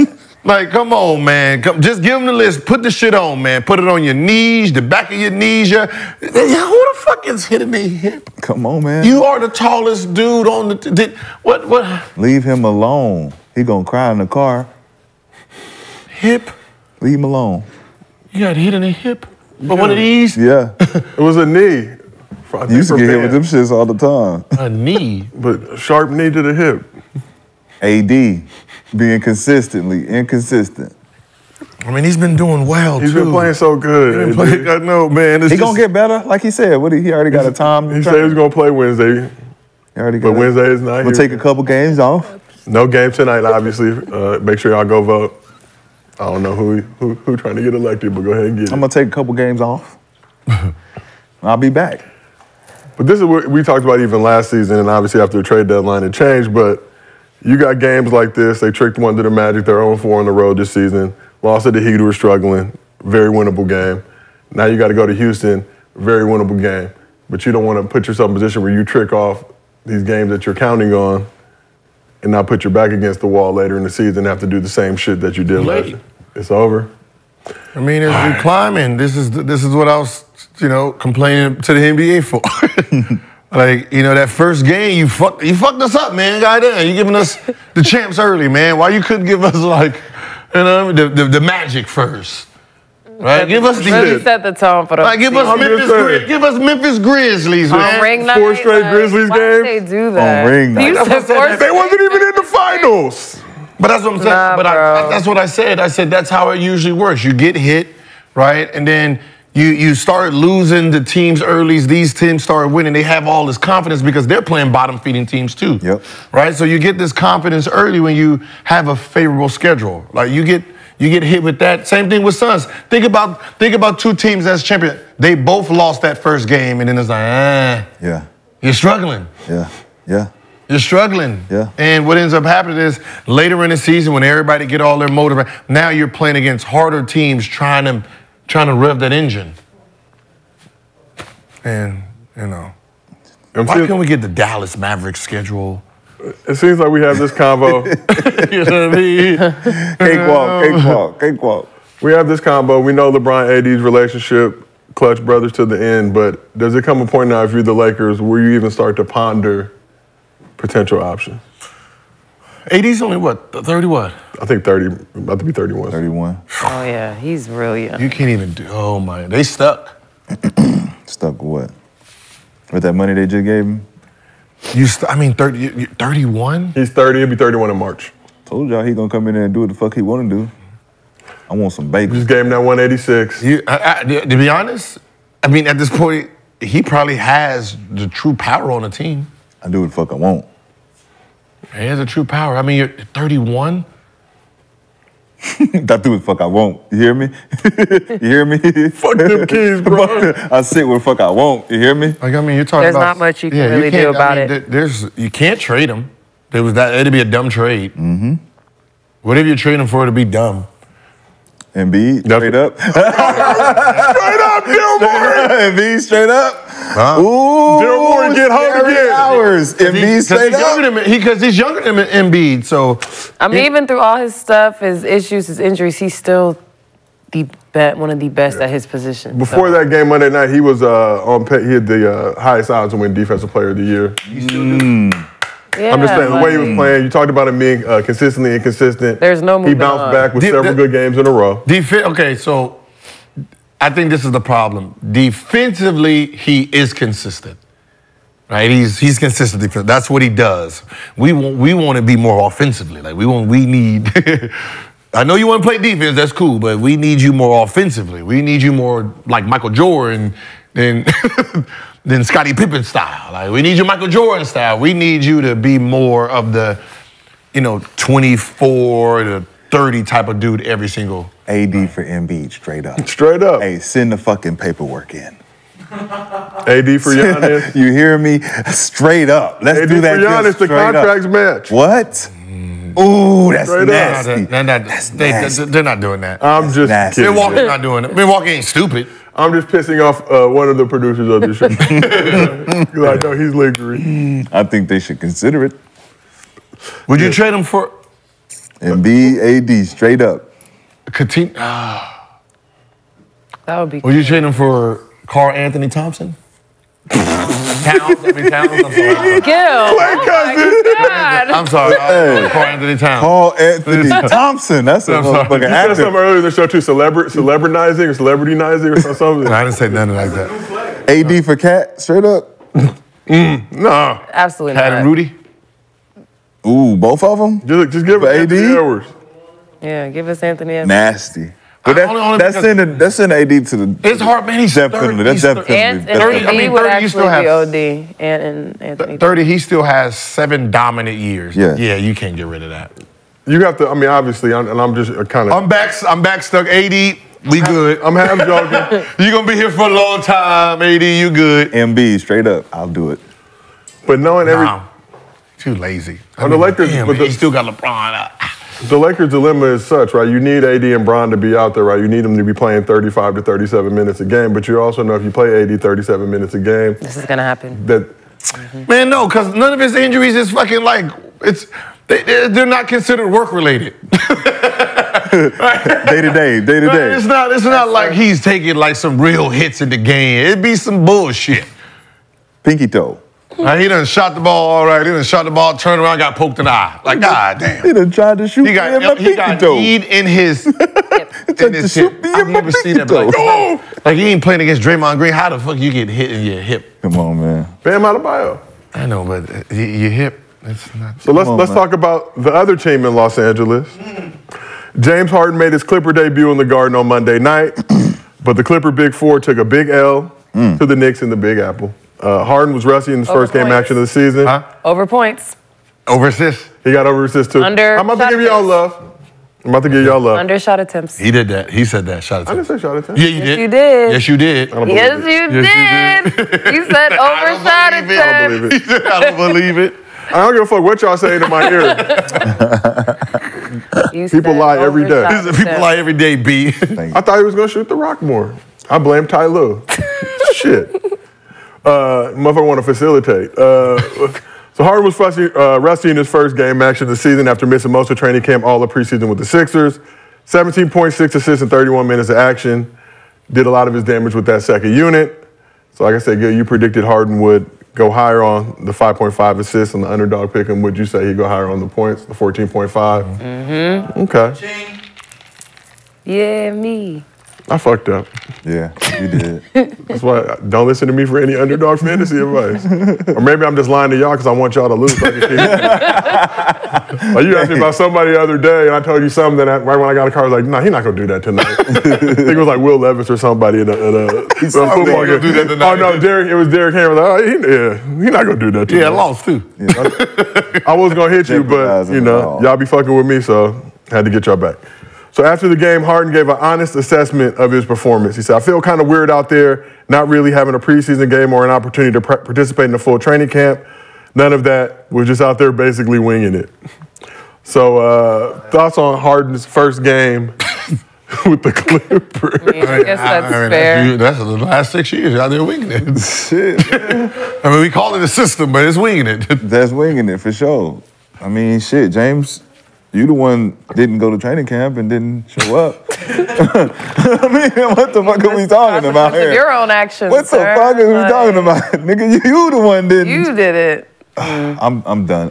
It's gonna take him a few games, though. Stop it. We know that. We knew that. He looked decent. He looked like I liked his movement. I liked the way he was out there getting the shot off, and I think even defensively he looked like he wanted to kind of just play. You know what I'm saying? He was ready to hoop. And I like that. It's just meshing them four together, trying to figure out when Russ has the ball in the post. I just seen a lot of standing on the weak side, which is weird to see all of them just standing on the weak side and no one's moving. And it's like the three of them that's standing, it's like they don't got the ball. And they're watching Russ do his thing. On your coaching staff, some of you guys, like I've been doing breakdowns, on your coaching staff, what the fuck are y'all teaching when players don't have the ball?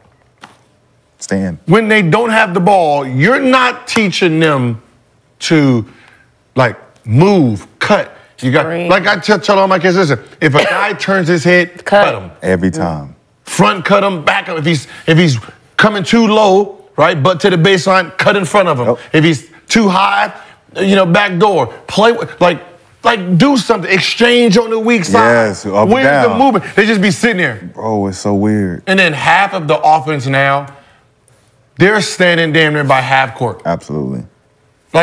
The fuck I'm gonna pass it to you over there. What you gonna do with it? Get it?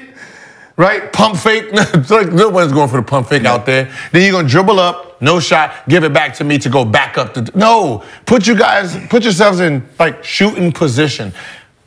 Now I see why Sacramento was as high as they were last year. Number 2, yeah. They know how to move. After the ball, without the ball. They know how to move without the ball, so they're gonna get buckets that you're not even accounting for. Every other team, they're just sitting there, everyone just standing. They're trying to go 5-out offense with 5-out defense, like Shell. You know how hard it was to score on Shell defense? Bro, what? That's what? You can't get off until you get a stop.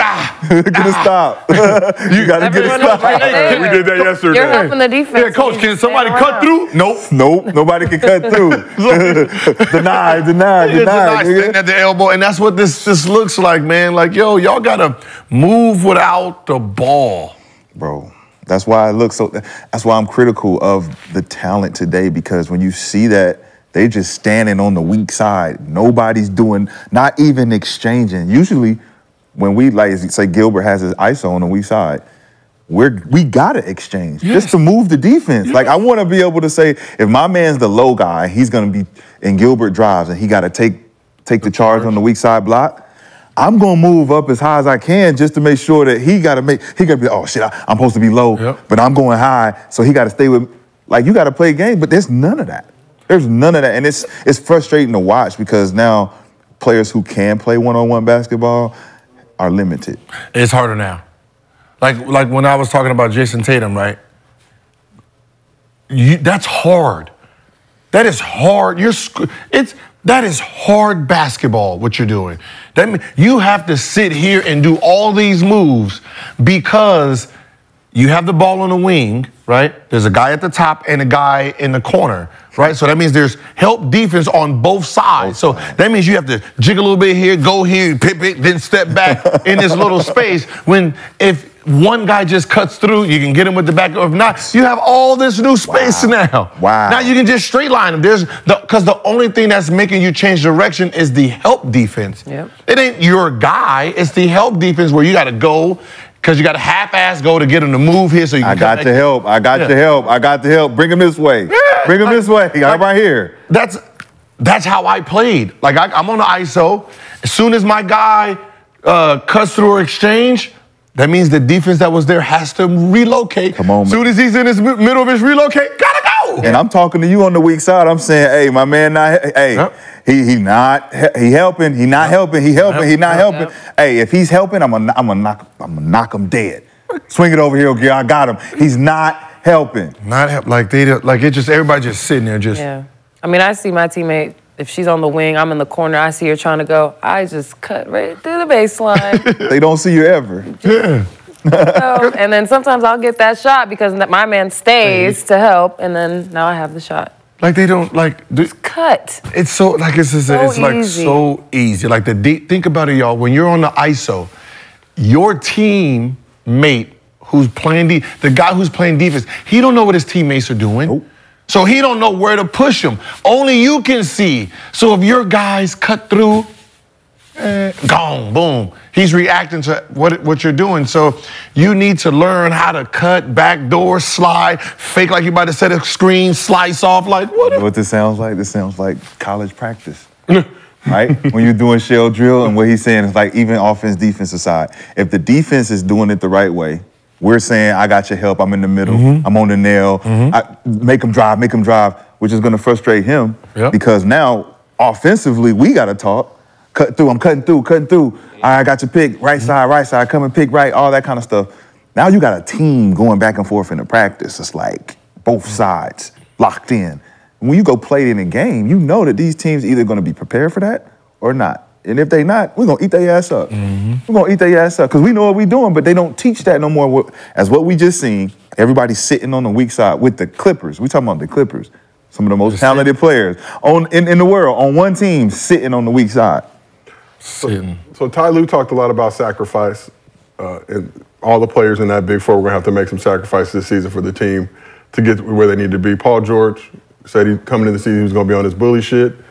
Has been doing that. Monday night, 2 for 11 from the field, 10 points, 34 minutes. 11 shots, I mean, that's... 11 ISOs is very hard, right? That is 11 ISOs versus a few backdoors, a few Paul Pierce cuts, right? You know, that, like, think about the weak side. Well, you know what the weak side defense used to be so scared of? Duck ins. Yes, sir. The worst. So the duck ins, because you're helping, right? You're sitting here helping, and you don't know, like, they're gonna swing it here, and you just got pinned. Big man. Big man just pinned you because you're helping. And they like, all right, he's helping too much. We're gonna pin him here, or we're gonna duck in. Like, the offense knew how to play without the ball. Yes, These guys are training so much with the ball in the summer that they don't know how to move when they don't have it. That give me goosebumps, bro, because that's what we missing in the game. Like if I'm a point guard, I'm training like a shooting guard in the summer. If I'm the main point guard, I'm training like I'm Klay Thompson. If I'm Klay Thompson, I'm gonna be training like I'm Curry. Or like you do the opposite so you can fill the voids of each other. Absolutely. Like watching Golden State play is actually beautiful basketball. Yeah. They never stop moving. I mean, never, like for each other, the flare screens on the weak side. Flare screens, like it's like you're just sitting there like, man, this is beautiful basketball. We had it in college, freelance, we called it 3-game, pass, freestyle, do your thing, play together. It's like pick up when you really was trying to get some bump, right? Like we not just out here on some one-on-one, we actually out here pinned down, weak side, everybody's really bumping. So I could see it. I mean, it's one of those things where you yearn for it as a hooper to be able to go out there and free flow. I mean, I think that's free game. How we play. Yeah. Y'all don't have no play. Y'all played like 3-game shit, right? Yeah. Like there's action. Like even when there's a 2-man game, like 2-man game. These guys have a 2-man game, and then there's 3 people on the baseline just sitting there tripping. Like man, that's a 3-man game. Like y'all faking offense out, like switch here, back cut. You're playing. You're just fucking doing nothing over there. But do something. But don't do nothing, bro. And then shot go up. One of y'all get back. they're just sitting, like there's guys sitting at that, man, I've seen guys sitting at the half court mark. Like, why does your guy guard you out there? He's sitting there like your man is helping. You're so far away from the shot. Get to the three-point line. Get to the actual three-point line. Like, get to the three-point, like right here. Stand right there, right? So if your man helped and he helped too much, when I pass it to you, you can actually shoot. Right. You don't have to try to take 2 dribbles to get close to the free throw line. Now he got back. It just... Yeah. That's why watching Denver's so amazing. Because when Joker has the ball, they're moving. Yeah. Cut, backdoor slash, lob. So it's the Warriors and Denver and Sac, because they all have willing passers. So you talk about the Warriors' beautiful basketball, talking about the Nuggets, but in just looking at this Clippers side, how tough is that on the defense to not only have to guard that, but now I'm guarding that all game, getting tired by the fourth quarter versus now I'm doing this shit with the Clippers where you're just going to stand in the corner. I really don't have to do shit. What I'm saying is, like, think about if you're guarding a main player and you have help defense on both sides and no one's cutting, as a defensive player, you can pick up. We zoning. This is zoning. Chilling, right? Nobody's moving. Yeah. All your job is do not let them straight line you. Period. That's it. Don't let them straight line you. That's your only goal. Versus, oh shit, I gotta really lock down because there's no help. Right. I know I got help on the baseline. I know I got help, then just don't straight line me. Right. And those used to be our whole assignment defensively when I was playing in the league was don't get straight line drive, don't let the ball go middle. Yep. That's it. Don't straight. And if you're at the top, I need to hear left or right. Yeah, push them left or right. Yep. I need to hear, big man, what you doing? If you don't hear nothing, straight up. I gotta stay front in front. Stay in front. Don't foul. Play defense without fouling. Like that's what I said. I'm an offensive player, and that's I think sometimes because I'm an offensive player, people think that I don't know defense. Understand this. I have to know defense like an expert to manipulate the defense. Yes, we got to be the best. I have to know the rules to a T. Yes. To know how to score against it. So I know if I'm below the baseline, if I'm below the free throw line, you're going to have to push me baseline because your defense is set up to go over. So I'm not going to go below the free throw line until I'm ready to go because I know your guy's not there, right? If I'm above the free throw line, you have to play me straight up with no going middle, right? So once I'm going, so now I'm manipulating how the defense is because you don't know. Man. You just know if I get to a certain spot, you have to shift. So I'm going to go, certain spot, you shift, I'm taking off. Soon as you do this, I'm gone. So I have to know defense the best to score on it. You know you cold when you literally analyze the game from how would I guard this? Mm-hmm. This is where to me, it ain't never been about accolades and all of that. It's been what you know about the game of basketball. Mm-hmm. Like, what do you know about scoring, being a real scorer? Like, can you prove it? Can you show it? So for me, I've always been that guy to collaborate with other scorers and shooters and see how they shoot and what they focus on and all of that kind of stuff. I think it's the most important part of the game. But when you are a scorer, you have to know the defense. Like, that's a pride thing for us, too. It's like, I need to know how many counters I need for tonight. So, Coach, I need us to go through the pick and roll progression all the way through. Mm-hmm. All the different coverages, we need to know them. Yeah. Because I need to now assess my game around how they're going to play us tonight. But if you have coach it, now my preparation is going to be, I got to go into my bag when I need to in real time instead of knowing that, all right, they're going to double me at some point off this pick and roll at the top. Yeah. I'm going to be I got 2 passes here. But if we're not prepping on it and I don't know about it, man, it's different. So you guys, let's just pretend like you, Ty Lue. How are you approaching this Clippers offense with this big 4 to get the most out of this team? Like I'm gonna have concepts, right? And I have four special type players, meaning for you guys to do what you're doing. If you still want to be on beast mode, you need this. We need to be moving faster. So that means we need to get the ball out. We should be trying to score 130. Yeah. If you guys all want to have your numbers, we need to be trying to score 130. So that means we're gonna have to get in shape a little bit more. When we have the ball, whichever one of y'all got the ball, push the ball. We're pushing. Drag it. We're pushing it, drag it, move. Cut. Like, I'm dragging it. Now, your guys looking at me back door. All day. If not, your guys hanging too much. Come get the handoff. Like, we didn't even have, like, it was part of our offense, but players knew, Shawty, if I come to you and then I go and then turn my back and then spin back to you. You knew back. You know it's backdoor. Backdoor automatic. Boom, boom. Okay, he has a guy that's over aggressive. All right, I'm about to backdoor. Boom. Yep. Now if he's sagging, handoff. Yep. Like it's reads. 1, 2, 3. It's reads. You have to be able to read. So Ty Lue, you need to be really telling these guys, read and play and move. Man. Do not stand. You're standing like trees. That's the easiest thing to guard, is a plant. I ain't got to do nothing. Right? Woo. Like a defensive player. Right? I ain't got to guard it. Hey, you just here for defense. Huh? I got your help. I got your help. I got a non-shooter over here. But Lex, you know, just like I know, that's just called when a coach tells you, be a basketball player. Yeah. But it's just going to take some time. They have to get used to playing on the same team, so. Yeah, and this is one game sample One game. size. But I said they ain't going to get it together until after All-Star break. It's going to take a little bit. That's the advantage for them. They're all basketball players at the end of the day. Yeah. I think at that point when they get it, they're like, all right. And they need to watch film. Yeah. So I think they need to see it. One game, but they did have 4 days off heading into this game, so you would expect it to be a little bit more tightened up. But obviously, they've got the rest of the season to figure it out. Well, James gonna use that excuse as I ain't having training camp. I'm trying to warm up, so we're gonna give him 20 games. 20 games. Give him 20 games, and after that, at that point, he got 20 games. Yeah. Well, let's keep this thing moving and hit y'all with some hibachi time. Hey. Hibachi time. OJ. So some thought the Sixers would struggle without Harden in the aftermath of the blockbuster trade, but the Embiid Maxey duo looks solid so far. We're going to add some context in a second, but let's just talk about Embiid. He dropped 48 on the Wizards' dome in only 3 quarters. Wow. Including 29. Okay, I'm confused here. What are the Wizards doing? Why him and Ben Simmons never did pick and rolls like this? Here we go, big fella. Absolute beast mode. It has to be mentioned, though, it is the Wizards. See, that's like moving.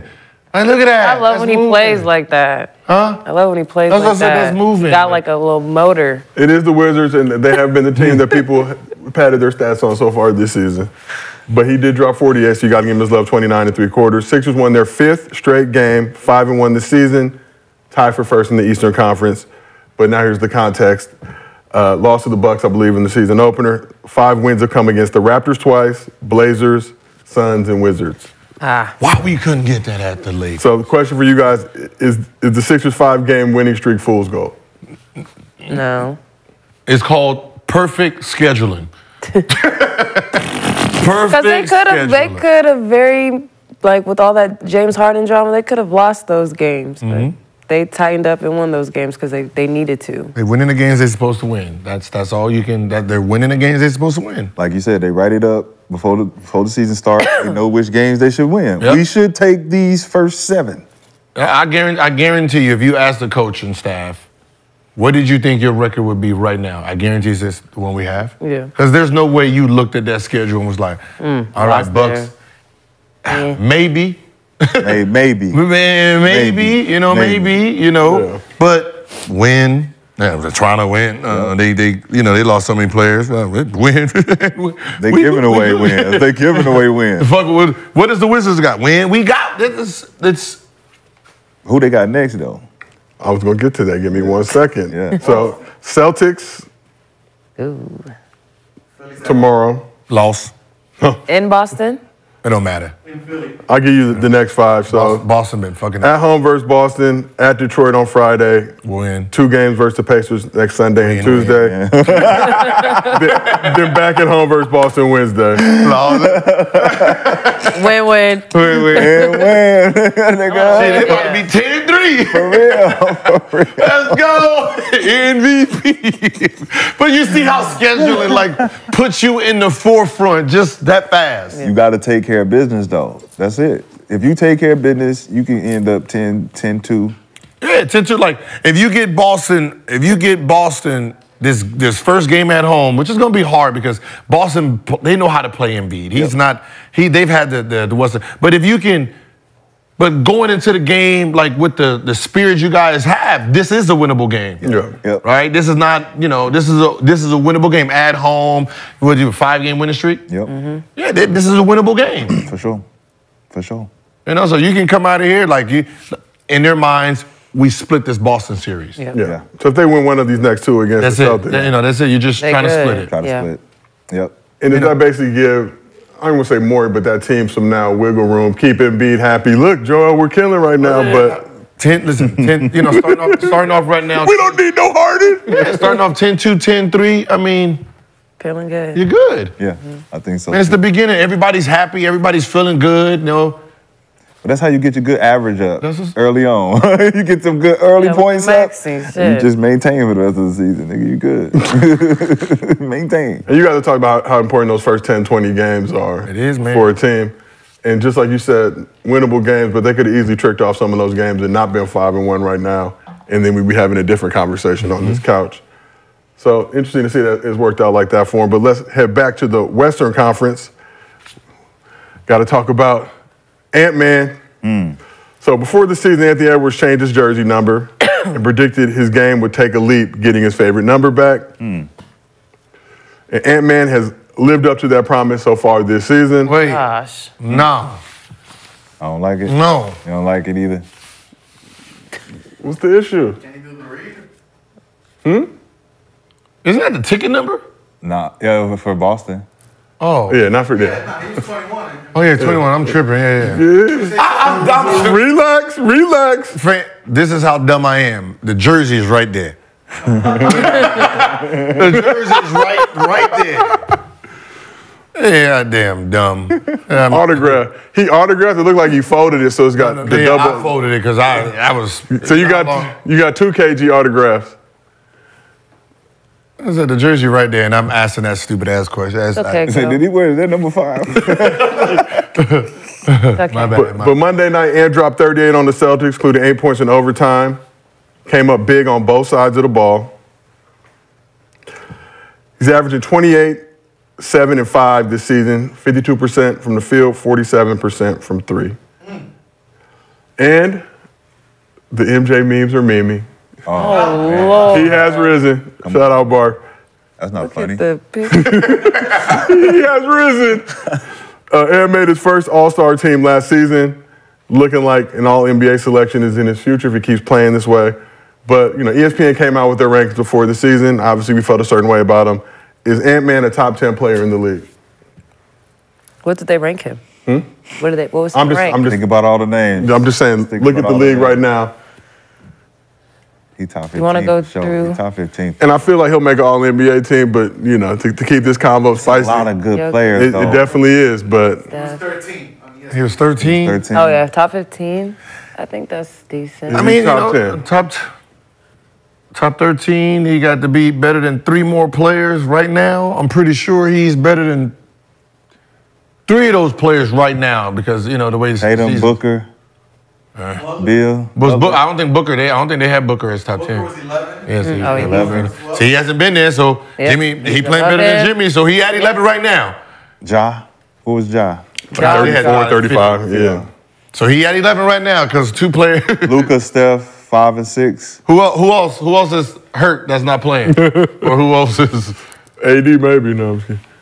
AD was 9, Yeah. 10. All NBA is by position, or it's positionless? Anybody. It's Anybody now? So who else is left? We got him at 11. Okay. I like Ant-Man at 13, man. I mean, but he's... KD, AD, LeBron, all top 10. Yeah, who else? And what y'all get? Tatum. No. Curry. No. Tatum, Curry, Luka. Tatum, Curry, Luka, Giannis, Joker, Embiid. Joker. Yeah, that was the first 6. So only basically Jimmy Butler and I think Booker? he's good at 11. Jimmy and Booker? I think he's over Jimmy. There's probably somebody in there. Yeah, D-Book is He not could be over playing. Jimmy. I could put him over Jimmy. They're not playing. I mean, D-Book one is isn't not playing. playing, so you got to put him there right now. I could put him over Booker. Yeah, he ain't playing. He played 1 game. Ant-Man over Booker. Yeah. Right now? Right That's what I'm saying now? right now. No, I'm just saying, Wait, just did you even say from the Tatum- summer. Tatum's not Even top from the 10? summer shit. No, Tatum's top 10. Okay. I was Coming looking off for the the take. I was looking for the top 10. Coming off the USA shit, right? Let's say after that, not now. I'm taking Ant-Man over Booker. Ooh. Yeah, did you see what Booker was doing in the playoffs? No, I'm not even saying. I'm just saying leading up to FIBA's. I mean, but we have to count Booker's last sighting was against Denver Nuggets. I know. And that sighting was about, what, 33, 34? But if we compare this season, he only played, what, 2 games? 1 game? But that's what I said. Right 1.5. now, I'm going to put him in front because he ain't been playing. I think he's more talented. On both ends. Ant-Man. He's a better defender, I think. Devin Booker, he's still defender. young. He ain't there yet, but he's going to get there. Devin Booker only played 2 games, but he's averaging 32, 8 rebounds, 11 assists. God damn. 2 games, though. 2 games. But that's what I said. I only put him there because he ain't playing. Yeah. 32 on the Warriors. All right, D-Book. Yeah, ain't not. Shit. We're not scared of that. We're not scared of that. But that's what I'm saying. We're not scared of that. I'm only putting him there because D-Book ain't playing. He hit the game minimum. If D-Book all NBA came out today, Ant would be up. He got to hit the game minimum. But if D-Book was playing, then I'm not going to put him in front of you. No. And has the minimum to be Man, D-Book. we're not scared of that, though. But look. I'm just saying, Ant-Man not scared. He ready to challenge that. At that same age, man, you get the motherfucker had his, or younger, had 72. That's a different type of score. I think Ant-Man due for one of them games. I think Ant-Man due for one. I don't know if he can. I don't know if he can do that. What? Not in many. So we got an Ant-Man. Not with them teams. We got an Ant-Man related OnlyFans question from K Savage 21. MostlyFans. Does Ant Edwards have a chance of winning MVP in his career? If so, how many do you think he will win? If he do win, it's gonna be one. I mean, ain't the way this league is it's hard to go. It's gonna be hard to win get too. more than one. Yeah.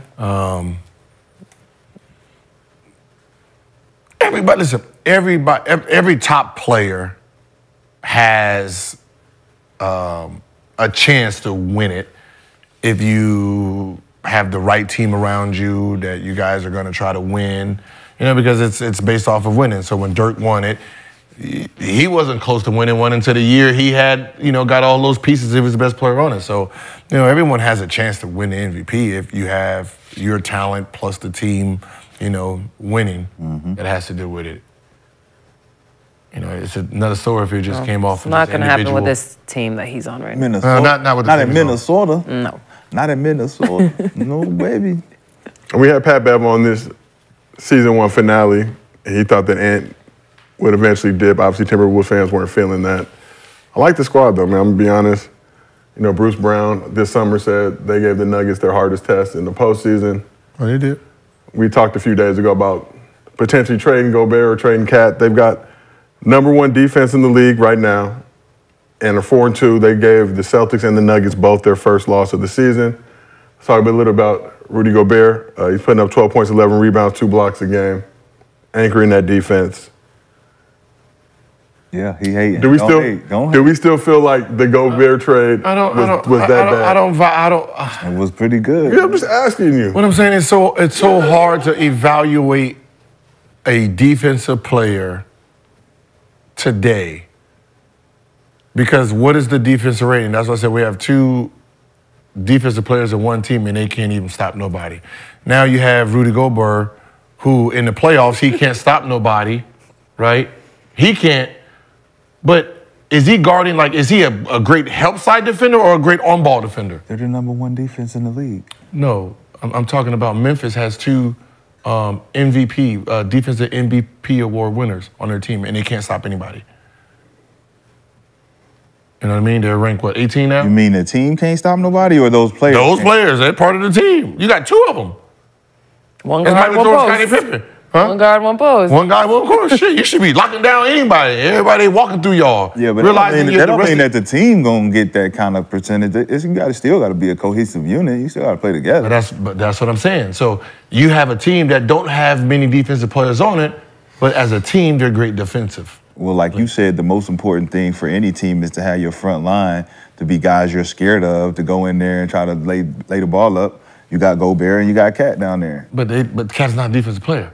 Of course he is. I mean, but as long as everyone does their job, like McDaniels, all of them, don't straight line, make sure we help. That's what makes them a good team. Yes. They got defense. They've got athletic guys that play defense, right? They just don't got no offense. Can I ask you? But this is a real question, right? When Boston was great at defense, right, all these years, Was Tatum a great defensive player? No, right? Brown wasn't a great defensive player, right? Al Horford was slow as hell, so their team concept was so great that you didn't even know who was actually bad at defense. Yep. Yeah. Yep. And that's what we like people didn't realize that. Like when you took the individual players, like think about it. Tony Parker wasn't great at defense. Nope.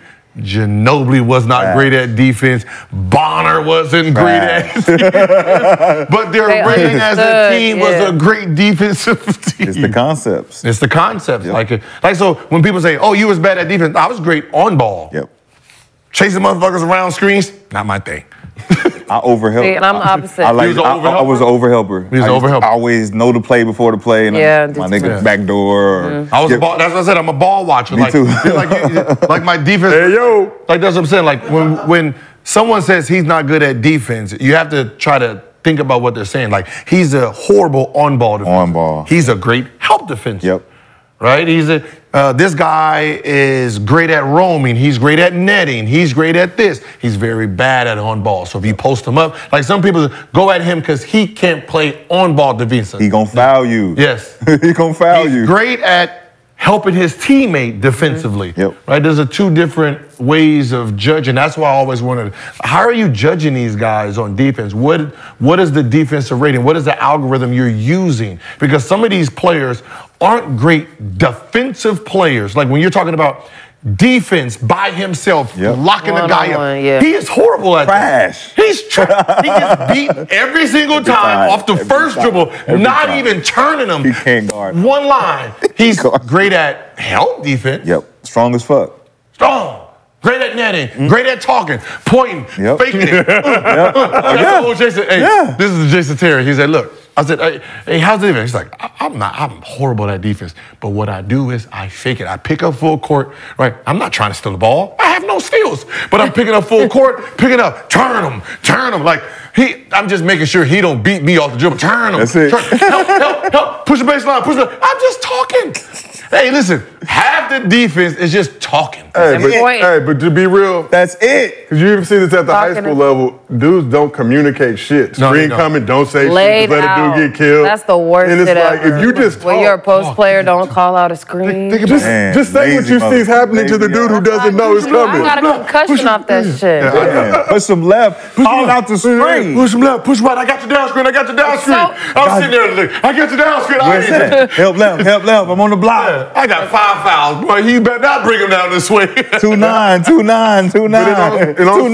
the 2-9. I'm 2-9. How important is that to the defensive side? Because you can cover up a lot of defensive deficiencies. And that's just by using your voice. Players like Gobert are so important because they see everything, so they have to be the loudest on the court. They have to be. They picky lip. That's why no one could take advantage of Steph Curry like they wanted to, because you have Draymond Green back. Yeah, just like I was watching a play where constantly. Dre was someone empty out, and they were gonna do a handoff with Curry, and he's like, just keep riding him over. Make sure he don't go baseline. Because there's no help back there. Clay dumped out, so just keep him coming up front. So that's when Curry adjusted, and then you bring him up top across the screen so he couldn't go back door. Right? Those are the things you need to stop you from playing, from being a bad defense or getting exposed. That's why I always said I attack the best defensive player because no one is in position to help him. No one helps Superman. Right? That's true. No one helps Superman. Everyone helps the civilian. A bad defensive player is a civilian. Superman need help too sometimes. I always like catching, we would joust back and forth if, we were to have a coaching situation, right? I'm on the same and be like, oh shit. Now we got to end up giving the ball to him, shooting a 3 every time. Think about it, and I hate it because that's the fun part to me. It's the planning and the adjusting and the strategizing. It's like when you got to do your counters, that's the best part of the game. It's going to your counter because it's like, oh, y'all know what we doing. You still can't fucking stop it. That's what I said. Like when I was coaching AAU, it was so easy. Like I told the kids, I was like, look, if he's on this side of the court, push him baseline. Push him baseline, big man. They're pushing him baseline. So you're going to already they're coming. We're pushing to you. All my guards don't reach. Right. Just if the big man steps up, get his guy. From there, we're just going to all overload. It cut out half the mistakes defensively. Man. Just, hey, On this side of the court, keep him baseline. If he's in a corner, which I don't understand who's teaching basketball. If your man catch the ball in the corner, he should not be able to dribble it back out. At no point. Keep him. There's no fucking way your guy catches in the corner and he's allowed to dribble the ball back out to run off. Soon as he catches it, boom, cut him off. Push him back baseline. He should stay on the sideline. You got the sideline defense. You got the baseline defense. Your ass is the defense. And then you have your guy who's dropping defense. He's locked in. How often do we see ball pressure in the NBA? Like you're saying, if you get the ball in the corner, there's no ball pressure for you to just dribble that bitch out to the top of the key from the corner. We not playing hard defensively. On the catch, I'm there. But if you bet not put it down, you better lock, man. You better not put it down. Like you better not. Catch it, pass it, and then they dribble back out. No, how? No. You better lock his goofy ass down there, catching that goddamn ball. Like, but that's what I'm saying. That's what I studied. That's what I studied. I studied how to score on defense. The best defense. Like, all right, okay, I get the ball right here. What are they doing? Okay, he's locking here. He's locking there. This guy's middle, so shit, the only moves I have is the fake here, he just backs, then I gotta take off and then try to get back middle. Step back. Or to step back into this little corner pocket. Like, there's only a few plays, and that's how you teach yourself. In real time, too. Yeah. You gotta assess, like, and as a trainer, I know why his frustration with Hakeem was, because it's like, you gotta be able to counter the counters in real time, especially when you're training. So that's a frustrating part when you're seeing it. You're like, he's not supposed to still be traveling. Right? So the same thing with defense. You're not supposed to adjust to the offense that I'm bringing to the table until I make you adjust. And so when you're out there and you're like, all right, I'm gonna turn this corner, I'm getting in this little pocket. Well, I know y'all ain't got nothing for this. We already calculated 1, 2, 3. You ain't got no counters for this. This is it. This is it. We're gonna win every time. Like even like this little concept for guards or guards wings. When you're driving, the only time you change directions is once you see the inside shoulder. So if I'm driving, if I'm looking at this shoulder, right? If I'm driving, I'm looking at this shoulder, I do not change direction. Once I see this, that means he's in front of me. Oh, yeah. Go the other way. Yep. You guys be doing too much. He ain't even moved yet. You ain't, go, keep going until he decides to cut you off. Once you see this shoulder, now you go in a different direction because there's no way he can try to cut you off and get back. Right. Like, it's just a little simple things.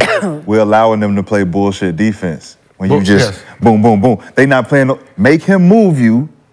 That's energy. Yes. That's it. He got a turn. Yeah. Nigga, that shit tough. Yeah. But if you're not making him move, offensively, they're already changing directions before the defense even stopped them. Come on. Like, keep him on your hip until he decides to try to go full board. Now, once he gets in front of you, flying. Counter. Now I can go, hezzy, gone. Like, there's... Everything opens up. It make it so... I be sitting like, he didn't even stop you yet. You stopped yourself. And that be happening, too, all the time. When you don't take that extra dribble. Yeah. You done pick the dribble up. I told my son, because he's left-handed, right? My youngest one. And I said, if you want to make kids fall, right, with your speed, just go hard. And when he try to get in front of you, behind the back, like, so he just goes hard and just kids be dropping. And he be like, yeah. Yeah. That's all. Simple. But this is rule of thumb for anybody trying to score, right? Depending on you hard. If the guy is faster than you, don't play with the ball, right?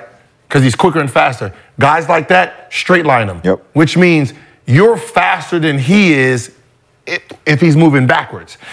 He can't get his speed like this, so that means once you go and now he has to turn to try to overbeat you, he's the easiest person to yank. Just keep going full and then yank.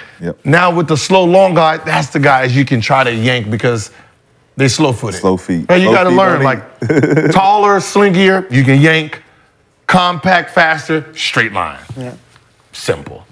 The more you know. Simple basketball. Simple basketball. 101. We don't need any more of your kids out here, Gil, terrorizing the valley. They needed all to move too. We gonna lock him up too. Hold him to 42 too. Damn. Hold him to 42 too. Locked up. Like he still be playing with Tavon. Like, yo, stop playing. We play Gil's son's team, so I see Gil all the way high in the stand, but he's trying to coach. And I was like, yo, hey, no, this was funny. Like he's the guy he used to, they were teammates together, right? It's his star player. And I said, yo, even though he's small, he still thinks he can block you, right? Go hard, pump fake. So Josiah see me do this. Watch out for the pump fake. Watch the pump fakes. Held him to 42. That's assistant coaching for that. He's going to pump fake. He's going to do it. For your coach, you got to be perceptive of everything that's going on. Because the kids are not paying attention. But now it's time for some MostlyFans. That's funny. I'm not going to say anything. Yeah, good. I look straight at the side. He's about to take his shoes off. He going to take his shoes off. Where's the oil, ladies? I ain't got a pedicure in a few years, so I'm going to hold off on that. So first question comes from Underdog, a username Ray.22. Which college basketball player, male or female, in the last 20 years would have made the most NIL money if it were legal? Skylar Diggins. Ooh. Shamika Holtzclaw. She got the face. She got the face over there, right? Shamika. Skylar was like the model type. Shamika, though. She was And little Jordan. she was hooping. She was little Jordan. She had her little headband thing. She was the first college player to wear the little tennis headbands. This is 2003 on, the last 20 years. Man. Who in the last 20? Candace probably would have made a bag too. Yeah, Candace for sure. But no, Skylar for You sure. gotta remember, you gotta be that type of personality too. That just Elena Beard. Who do we got? She's quiet. Duke. No. She was quiet. No, Duke. bro. I feel That's like what I said. No. Like Flo J makes 1.2 million. She averaged 10. Maya Moore for sure, though. Maya Moore. I feel like somebody from Kentucky. They break back on the for men's boys. Oh, John Wall would've yeah. got a bag. John Wall. Nah. From Kentucky? Gil, they break bread. They've been doing NIL. What I'm saying is it has. Sure have. DeJuan Wagner would have got a bag. Wait, Beyond niggas was getting bags already. Be keeping it real. You gotta remember, Tyson Chandler would have got a bag. Zion got. I mean, his mama did have like a 1.5 or 1.7 million dollar house. Damn. But when we're talking about your name and how you, Michael fucking Beasley. Michael Beasley. Michael Beasley would have got a bag. He has the for personality, sure. look, and the Yeah. Mike would have been good. Like, think about like when you're talking about sponsorships, you're talking about that personality that can talk, that can do this. He can sell him. He can sell himself. Yeah. Like Mike. Yeah. I mean, I'm just like Skylar, the way girls, I mean, I was one of them who started wearing them little headbands. She could have monetized the hell out of those. Made her own little headband line, everything. That's wild, the cultural impact of seeing something like you talked about this earlier in the show, but just seeing somebody in the gym do something like Kerry Kittles back in the day with the one sock up. Yeah. I mean, you know, Christian Leitner probably would have got a bag. he was moving headbands like crazy. Even like, let's say the Fat Five, right? You have Chris Webber, you have Jalen Rowe. Maybe them two. Juwan Howard. He was quiet. The doctor. They were a unit though. But I'm saying that's what you like. I'm giving you this. What you ain't got no voice. The doctor. Like you got to think about they were stronger together. But think about that's what I'm saying. Think about when they got to the NBA. Remember, marketing is still marketing. Those guys wasn't marketing because they weren't the right. They would have gave Hansbrough a bag. That's what I'm saying. I don't know if the commercial would have looked like though. I'm just being real. I don't know if the commercial would have looked. Tyler Hansbrough. Some Snoop cereal. Who's really Jimmer? I was. Oh my God! I was thinking the same day. Jimmer would have got a bag. Jimmer. Jimmer would have got a bag. Jimmer had it. Jimmy would probably have some black barbecue types because the way he was playing. Oh my gosh. Yeah, that was crazy. Flame, he had a crazy run in college. So our next question is from Underdog username Necessary. That's a good one. Necessary. Simple, but you got it. Should All-Star Weekend always be in Vegas? We're looking at and they're talking about the men's game because the women already do it out there, but the next two destinations, you got Indianapolis. Trash. Convenient. It's I'm cold. just saying, I just centrally don't think they should located. ever do All-Star games in cold cities. And yeah, I think Cold City, Cold City. I think because they're trying to change the economy, I think they keep putting them in these cold. Like no, fuck these cold cities, right? And like no, like this is like this. NBA games, West Coast, right? WNBA games, East Coast, because they play in the summer. So yeah, going on to the East. Yeah, because it's warm. It's warmer. Going over there in the warm. Right, but for the NBA, like most of your fan base, you're not getting because of the weather. So here's my thing with the All-Star game. This is no knock to smaller Midwestern cities, but the one in Cleveland was trash as shit. No Ubers, couldn't get around. Airport, leaving out that bitch, one of the jankiest shits ever. Shout out Clear for getting me through. Cold. Did you say cold? Oh, cold. Cold as shit. Ears freezing. Did you say cold? Like the ear freeze is like when you know. How was last year's in Salt Lake City? Salt Lake City. Was it okay? Musty air. It was bad? I don't know. Musty. Black people didn't go there. They let us pour up though. They got Hey rid man, of like listen, they should get rid of the Utah Jazz should change. Your name is Jazz, music, black. From New Orleans though. Right? Yeah. You went to Utah. Where the Jazz at? Where's the Jazz? Where the Jazz at? Where the Jazz at? Like, Where's come the on, Jazz? y'all. Ah, damn. Switch it. He's saying we got the Lakers here. We got a few lakes. Lake Crenshaw. No, I'm just kidding. The Mormoncitas or something. Where it's at this year? So this year is in Indianapolis. The following year is in San Francisco. San Francisco. Ooh, that's going to be horrible. That's going to be expensive. Niggas is going to get robbed. Because isn't San Francisco streets are small, right? I think just at Chase, but they'll probably... Them Uber prices are going to be outrageous. Oh, my God. Uber and coffee? Uber and coffee? It's going to be hot. Jimmy Butler about to make a killing out there. Cool. Hey, a lot of y'all going out to San Francisco going to be a walking lick. Might as well not even rent a car. Don't bring no valuable shit with you. Damn. You're getting robbed. Do you think that... I'm just telling you. Be positive, bro. Bro, the smash and dash, that shit is... Wait, do you think they should... Crazy. Should they put All-Star Weekend in one city and just leave it? Or you like the fact that it moves around? That's what the... No. Should we do it in Las Vegas? No, just Las Vegas. That'd be bad for just the... Why? Because when it becomes political and stuff like that, it is. Let's knock all that shit out of here now. Like if you're gonna do it in cities, do it in cities that don't have basketball. Right, like Vegas. Yeah, you can do like Vegas. Well, until they get a team. Vegas, you can do Tampa, Florida. Ooh. A lot of shaking going on in Tampa. What can you do? Tampa, Florida. You can do. Yeah, like non-NBA cities. Yeah, non-NBA cities, which forces everybody to come there with, if you want. With indoor football stadiums. But it's hard because it's easy to do All-Star when you have an NBA arena. San Diego. Just do it at SoFi. Vegas is entertainment capital. You got all kind of shit there. Vegas? Why wouldn't you do it in Vegas every year? You monetize on top of everything you're doing. And that's the thing about, we'll see how Super Bowl plays out this year out there, but Vegas, like, they just be laughing when them crowds come in, like, this ain't even a big deal. That's why you do it. That's exactly. So they know how to manage it. You know what I'm saying? You don't have to cater to the crowd. Y'all think we got a tennis convention coming through. They're built for it. Yeah, we're ready for it every time. That's what I love about Vegas during those times, because it's a variety of shit to do.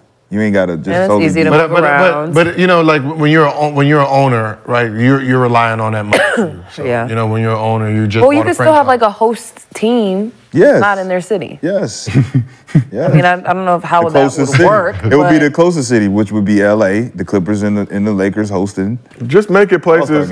You can't make it places that don't have direct flights. Like Cleveland only has one direct flight from LA. Indy only one. Oh, that's you know what I'm saying? trash. Like you need. You need. I understand you want to keep the wealth going around, but life ain't fair.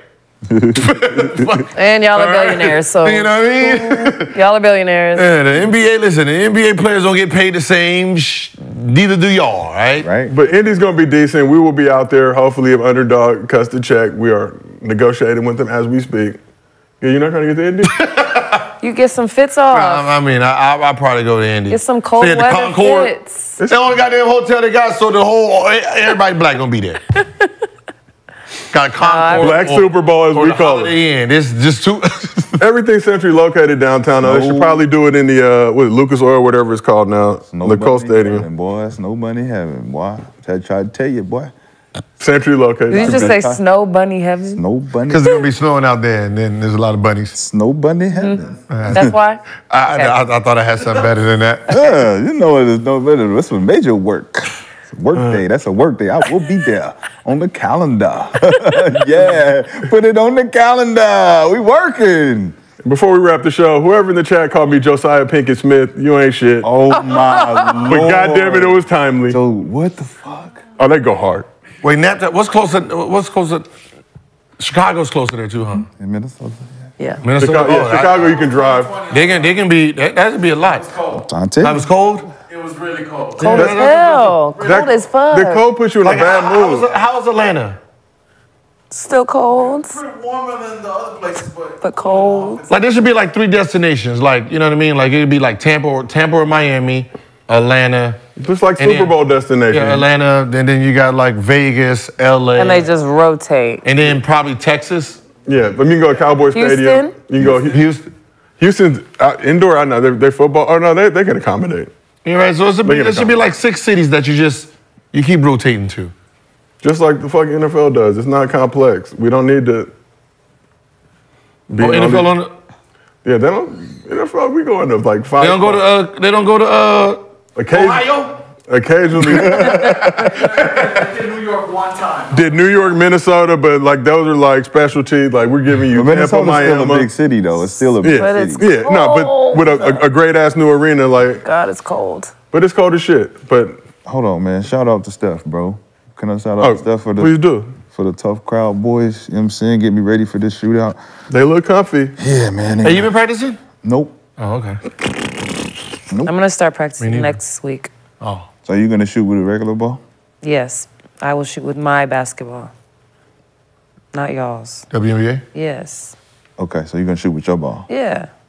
That's a regular ball. That's a regular ball to me. But nonetheless. Is that not fair? No, that's fair. No, that's fair. I feel like that's the fairest it can be. Is that fair? Yeah. Is it? I shoot with mine, you shoot with You get to yours. shoot where we shoot from too? Yeah, that's not a problem. High school 3. We shoot from the high school 3? Most likely. Damn. All right, everybody in the chat. Because I got to downgrade. I got to go downgrade. You can't do. I got to downgrade. Yeah, you can't do the NBA. You can't do the NBA 3 because the majority of the field ain't an NBA 3-point player. That's why I said. So you gonna shoot what we shoot? You better make them accommodate y'all. Yeah. You gonna shoot what we shoot? Or what, Yeah, I can shoot one-handed. I shoot flat-footed. I shoot Lex, you look like you struggling over there. Damn, Lex. Jeez. I can shoot NBA threes. All right. Nah, but it's gonna be. I think it's gonna be college. I think it's gonna be high school or college. So everybody in the chat's getting on us about complaining about cold weather. We're in LA right now. It's about 77 degrees. Got shorts on. In December, we'll hit a heat wave about 85, 90. We don't do the same things y'all do over there. That's why y'all move out here. But That's what we're talking about. What we're talking about is the Gills Arena shootout that's going on. We just 100,000 for the winner. It's coming soon. Yeah, the info's coming, but yeah. Part two. I think December is when they're gonna have the open tryout. And then January 20th is when the actual contest. So they have some time to practice. And y'all out there have a chance. If your jumper is wet to win $100,000, there'll be more info coming soon. But you know Underdog takes care of you. Gil takes care of you. This has been another episode of Gil's Arena presented by Underdog Fantasy. Whoa, whoa. We will see y'all tomorrow.